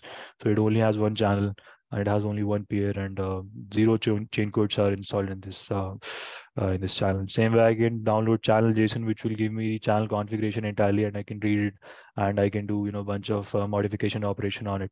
Now, let's say I want to download these artifacts to connect with my application SDK, I can do so. So once this download is completed, I'll get to see the files that are inside there. So I'm assuming that the audience can't see my screen, but it shows me the zip that has been downloaded and the connection JSON profile that has been downloaded through this organization artifact section. So connection JSON profile is going to help you to connect your application SDKs so that your developers, or if you are a developer, you don't have to put down your efforts into creating these tiny details, and that usually requires more time and efforts to connect with your Hyperledger Fabric networks. If I go into channel section, I'll see the channel configuration again and more details into channels. So if I had chain codes, I would see chain codes here, but if I want to see policies that were this channel was created with, I can see that. Same way, I can create more channels and I'll see the channel details here. Now, other than this, I can see organization sections that are there, and then ORG details and the channels that it supports, and then I can see my C8 details. And if I want to create more identities, I can do so with my create user identity section here, and then I can enroll them. I can create certificate identity for them. I can put down the username, so you don't have to go to your application SDKs directly. Same way, you get to interact with your services. You can see the status of your services. You can view the analytics on your services. You can stop them, or even delete them from your network to save some cost. And other than this, you get to you don't have to go to your cloud account to manage your infrastructure. You can manage your infrastructure through Zeef panel only, where you'll see region that this infrastructure was deployed in, availability zones that this infrastructure is using, number of worker nodes that this network is running as of now. So I can add more number of worker nodes. I can decide again my instance type that I want to go with. I can select the zone that I want this new worker node to be, and then I can decide the number of worker nodes for my new worker node. And then similarly, I can rescale my existing worker nodes as well, or I can delete them to save some cost. Now, with Zeev, you don't have to worry about analytics side as well. So we provide you integrated analytics on your cluster-wide resources as well as your blockchain resources. So analytics side, you can drill down into nodes inside your cluster. You can also drill down into the namespaces that are deployed or that have been created inside your cluster. And we get to see the details of the analytics here. It's still coming up. I go to node section, I'll see my node details in a minute.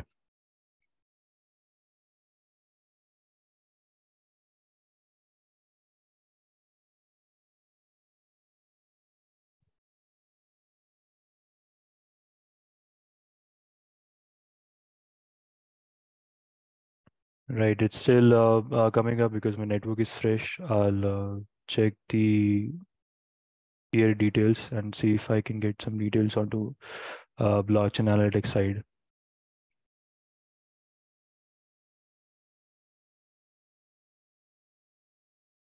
Right, so I have some blockchain level details for my peers that I've deployed in my network. And same way, if I had any blocks being processed as of now, I'll see those details here as well. And commits and number of warnings, if there are any. I can see the version that was deployed with my peer. Also, I can see peer logs, so I can change some details here so that we can see the details that it was deployed with. Yeah, I deployed it at some back time. I'll see some logs at this point. Right. So it doesn't generate. It hasn't generated any logs, but yeah, we'll see some order logs in a minute. And then we can see all the actions that your network supports in terms of adding more organizations into your network and adding more channels into your network, adding more peers to your organization. So I can see all the live logs that my order services is producing. Same way, let's go back to my Fabric network. Now, other than analytics, details and data and alerts that you get to see integrated in your network, we have a bunch of actions that we support on your network. So there is ad pair, there is ad organization, there is a create channel for your network. Now, let's say you want to scale up your network in terms of channels, you can do so. You can create more channels into your network. So let's say I want to deploy a Zeef channel here. You can do so. And then I can decide the organization that is going to be part of it. So I add this one particular organization that I have, then I can decide the policies that I want this network to have. Let's say I want to provide every member to be writer, and then same goes for admin details, and then I can provide my endorsement section as well, settings as well.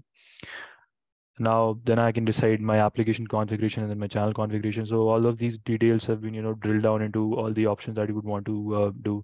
Now, these are all pre-configured conditions that you would want to select. Same goes for every section that you see here. Once I'm done with it, the automation piece will automatically create my channel and makes sure that I make sure that the peers that I've selected joins this channel. So if I had more peers, I would see a bunch of peer list here where I can select if I want this peer to be part of my network or part of my channel or not. Yeah, so this is going to create my channel into my network. So it will take a while to create a channel. After this, we can see how you can do the automations on part of your smart contract. So there is one chain code that has already been created inside this network. If I go into my chain code setting, I'll see the life cycle that it follows. So far now, my chain code has already been packaged. So these are pipelines that you run for your smart contracts, and inside pipelines you get to see there could be multiple jobs there that these pipelines could be running. So if I click on this pipeline, I'll see the logs that this job produced. If I click on it, I'll see the operations that Zeef ran in the background. So I can see that, okay, it created a Docker image for my channel 2 package, and then it pushed into my ECR that was created inside my cloud account. Same way, I can do update my smart contracts lifecycle. I can install it, approve it, and deploy and commit it. We can do so. I'll have to reshare my screen for that.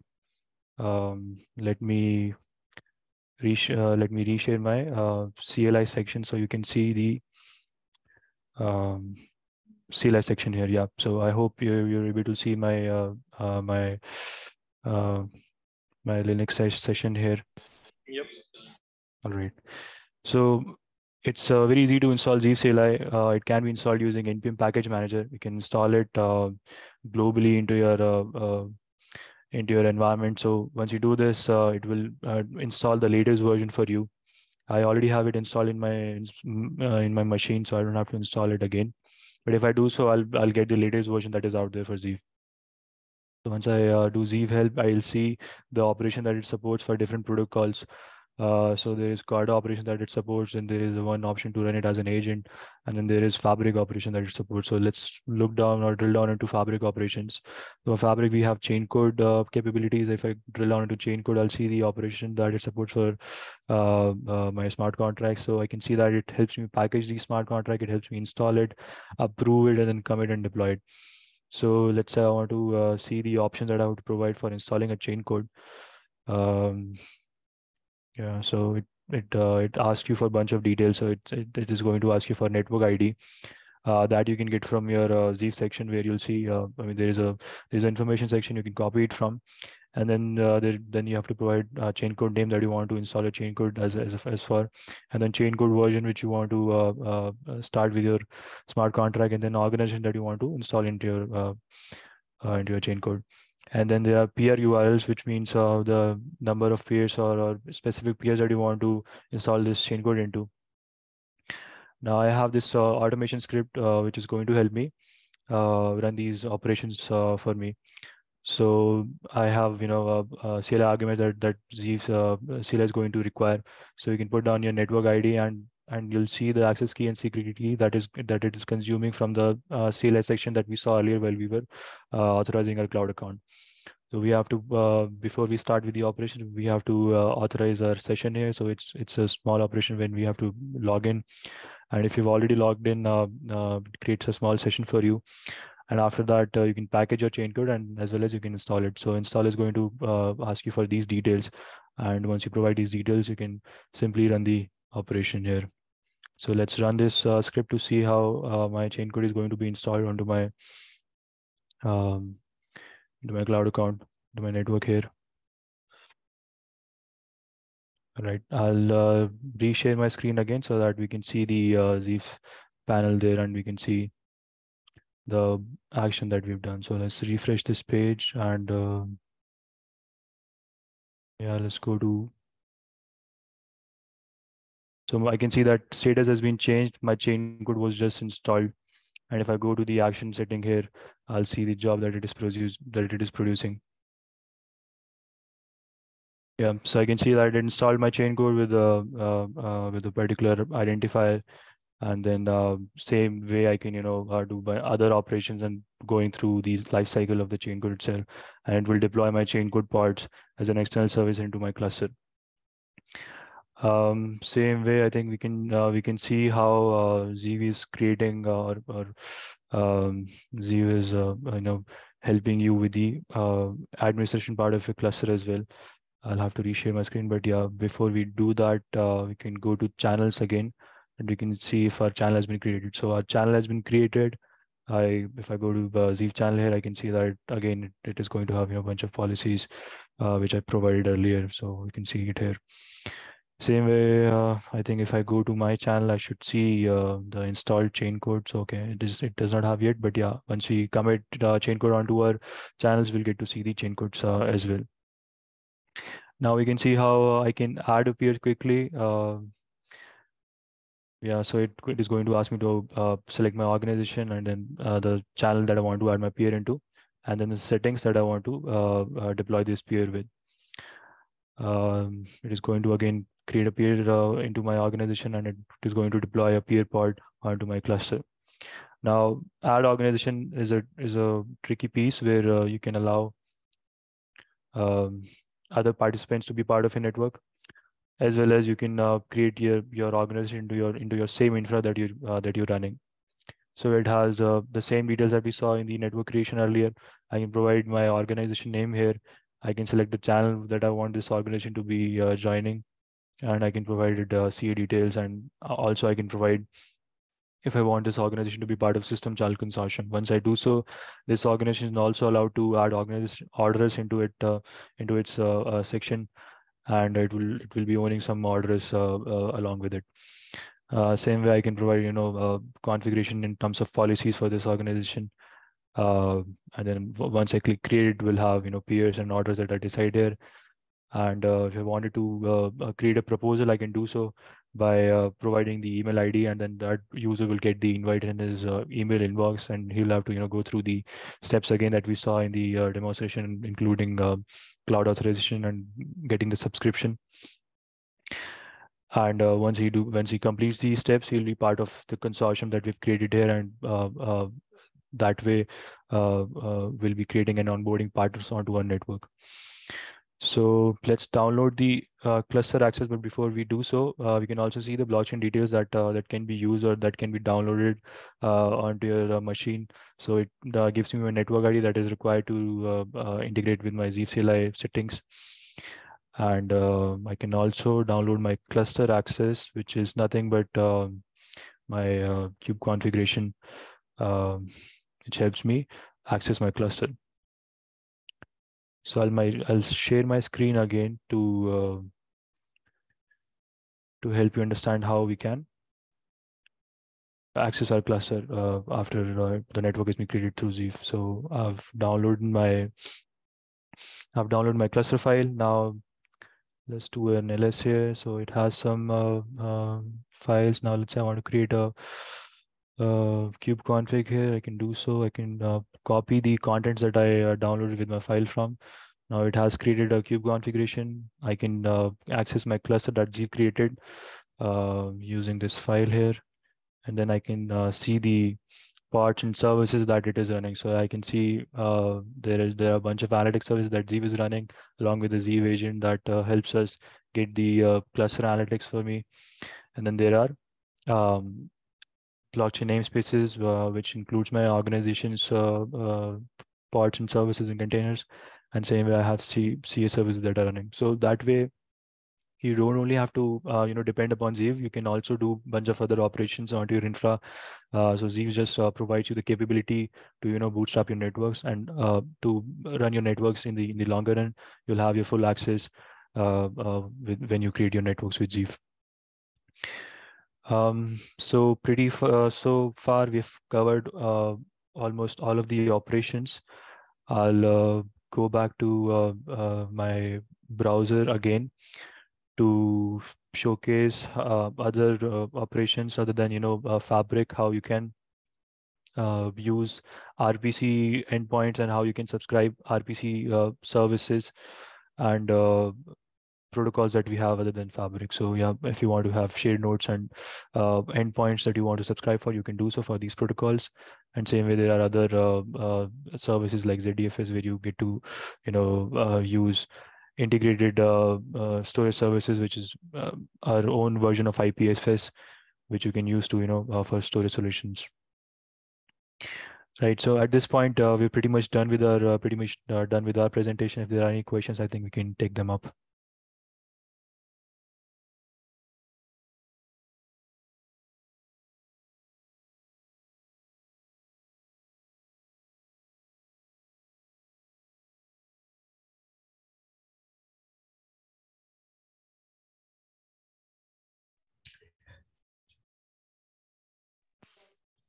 Is the cloud migration supported?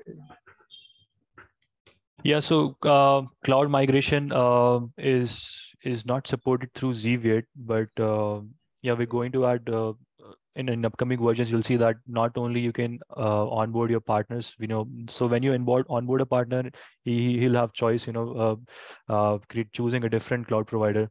But in upcoming versions, we're going to provide you with the capabilities so that you can add more organizations into your network where you'll be the owner, but you can select different cloud providers. So that capability you can have, but yeah, cloud migration is not there yet.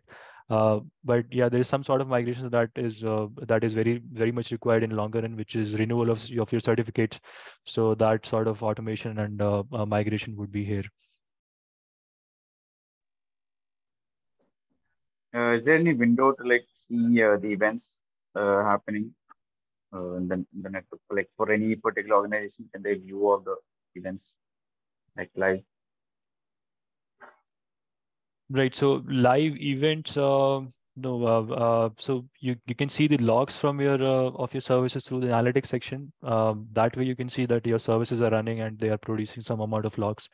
But events wise, I think you'll have to work on your own application SDK to subscribe for those events. But yeah, those capabilities is allowed because the service discovery option we are allowed for peer services and other services that we spin our networks with.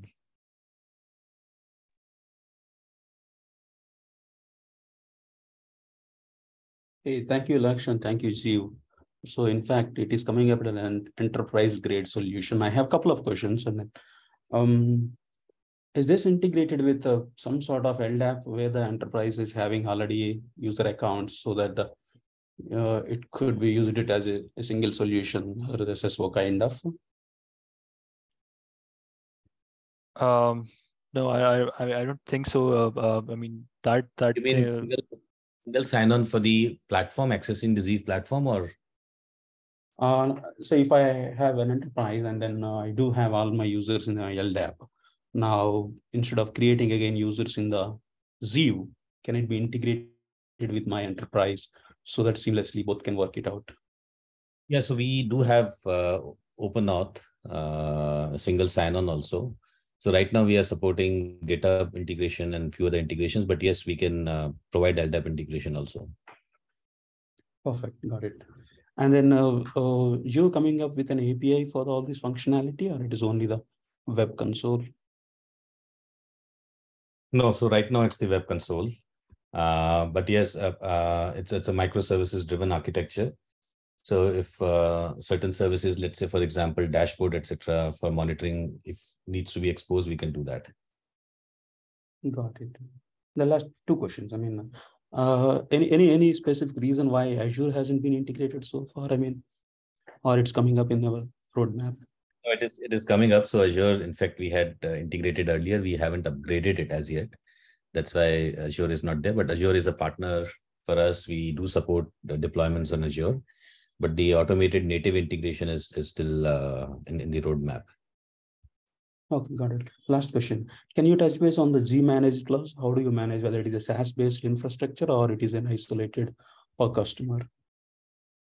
The cloud, the decentralized storage, or G-managed cloud operations. Now you are showing all creating. Okay. Yeah. So we have a very distributed infrastructure. We use multiple clouds to deploy a network. If there is a specific choice by the user, then we can deploy on AWS, Azure, or any of the clouds that we. Got it. Got it. Thank you. That's all I have. Yeah. Thanks. I have one question, Lakshay. Is there a way to define low-level details for the channel when creating up the channel, either through CLI or through the UI itself? Okay. What exactly low-level details? So I want to define, let's say, some of the parameters for the channel, let's say block count or that absolute number of blocks that I want to have. Right. Right. So that capability is there in system channel settings when you're creating your network for the first time.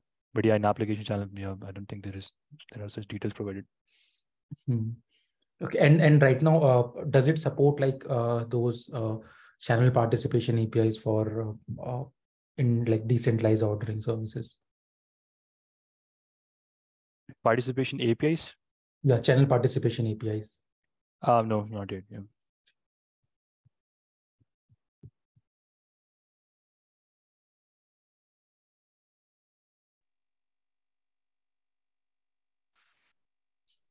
Okay, so thank you. I think thanks are in orders. It was a great presentation, quite insightful, and I think it's very important for anyone who is looking to set up an enterprise-grade network.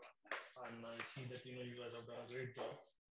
So thank you, Lakshay, and for this presentation.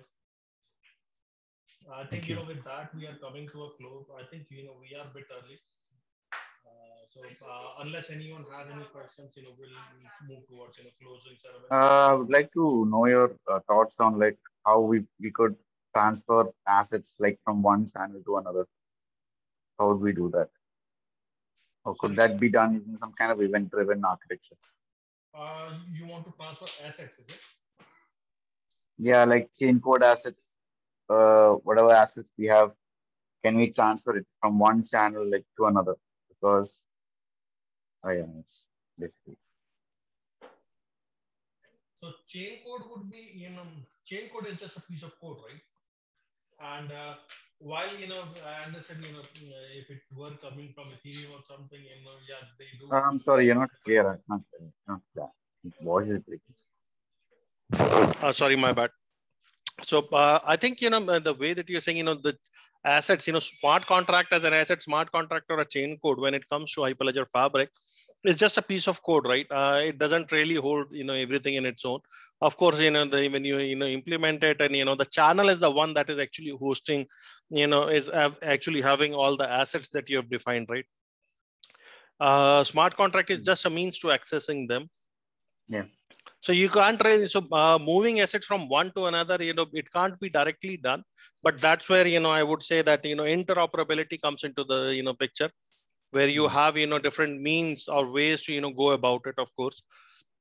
Like, you can have, you can, follow the bridging route, or otherwise, you can use, hybrid ledger kind of a, methodology. But in your case, I think you'll have to, create some bridge on, as a way to introduce interoperability.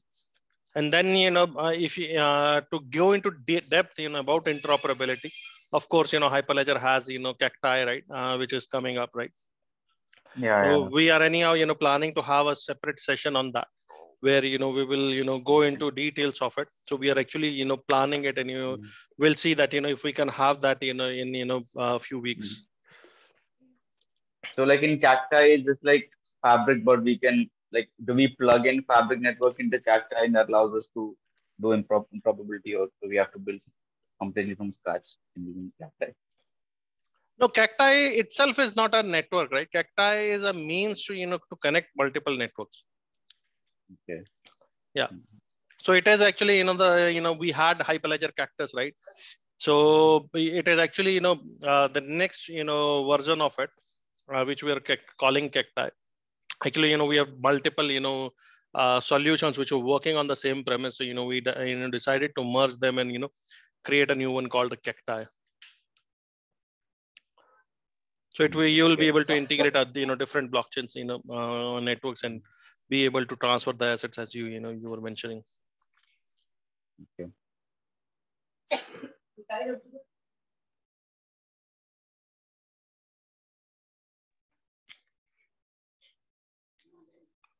Okay, so I think with that I would like to thanks everyone, thank you everyone for joining Hyperledger Connect India 2023 event.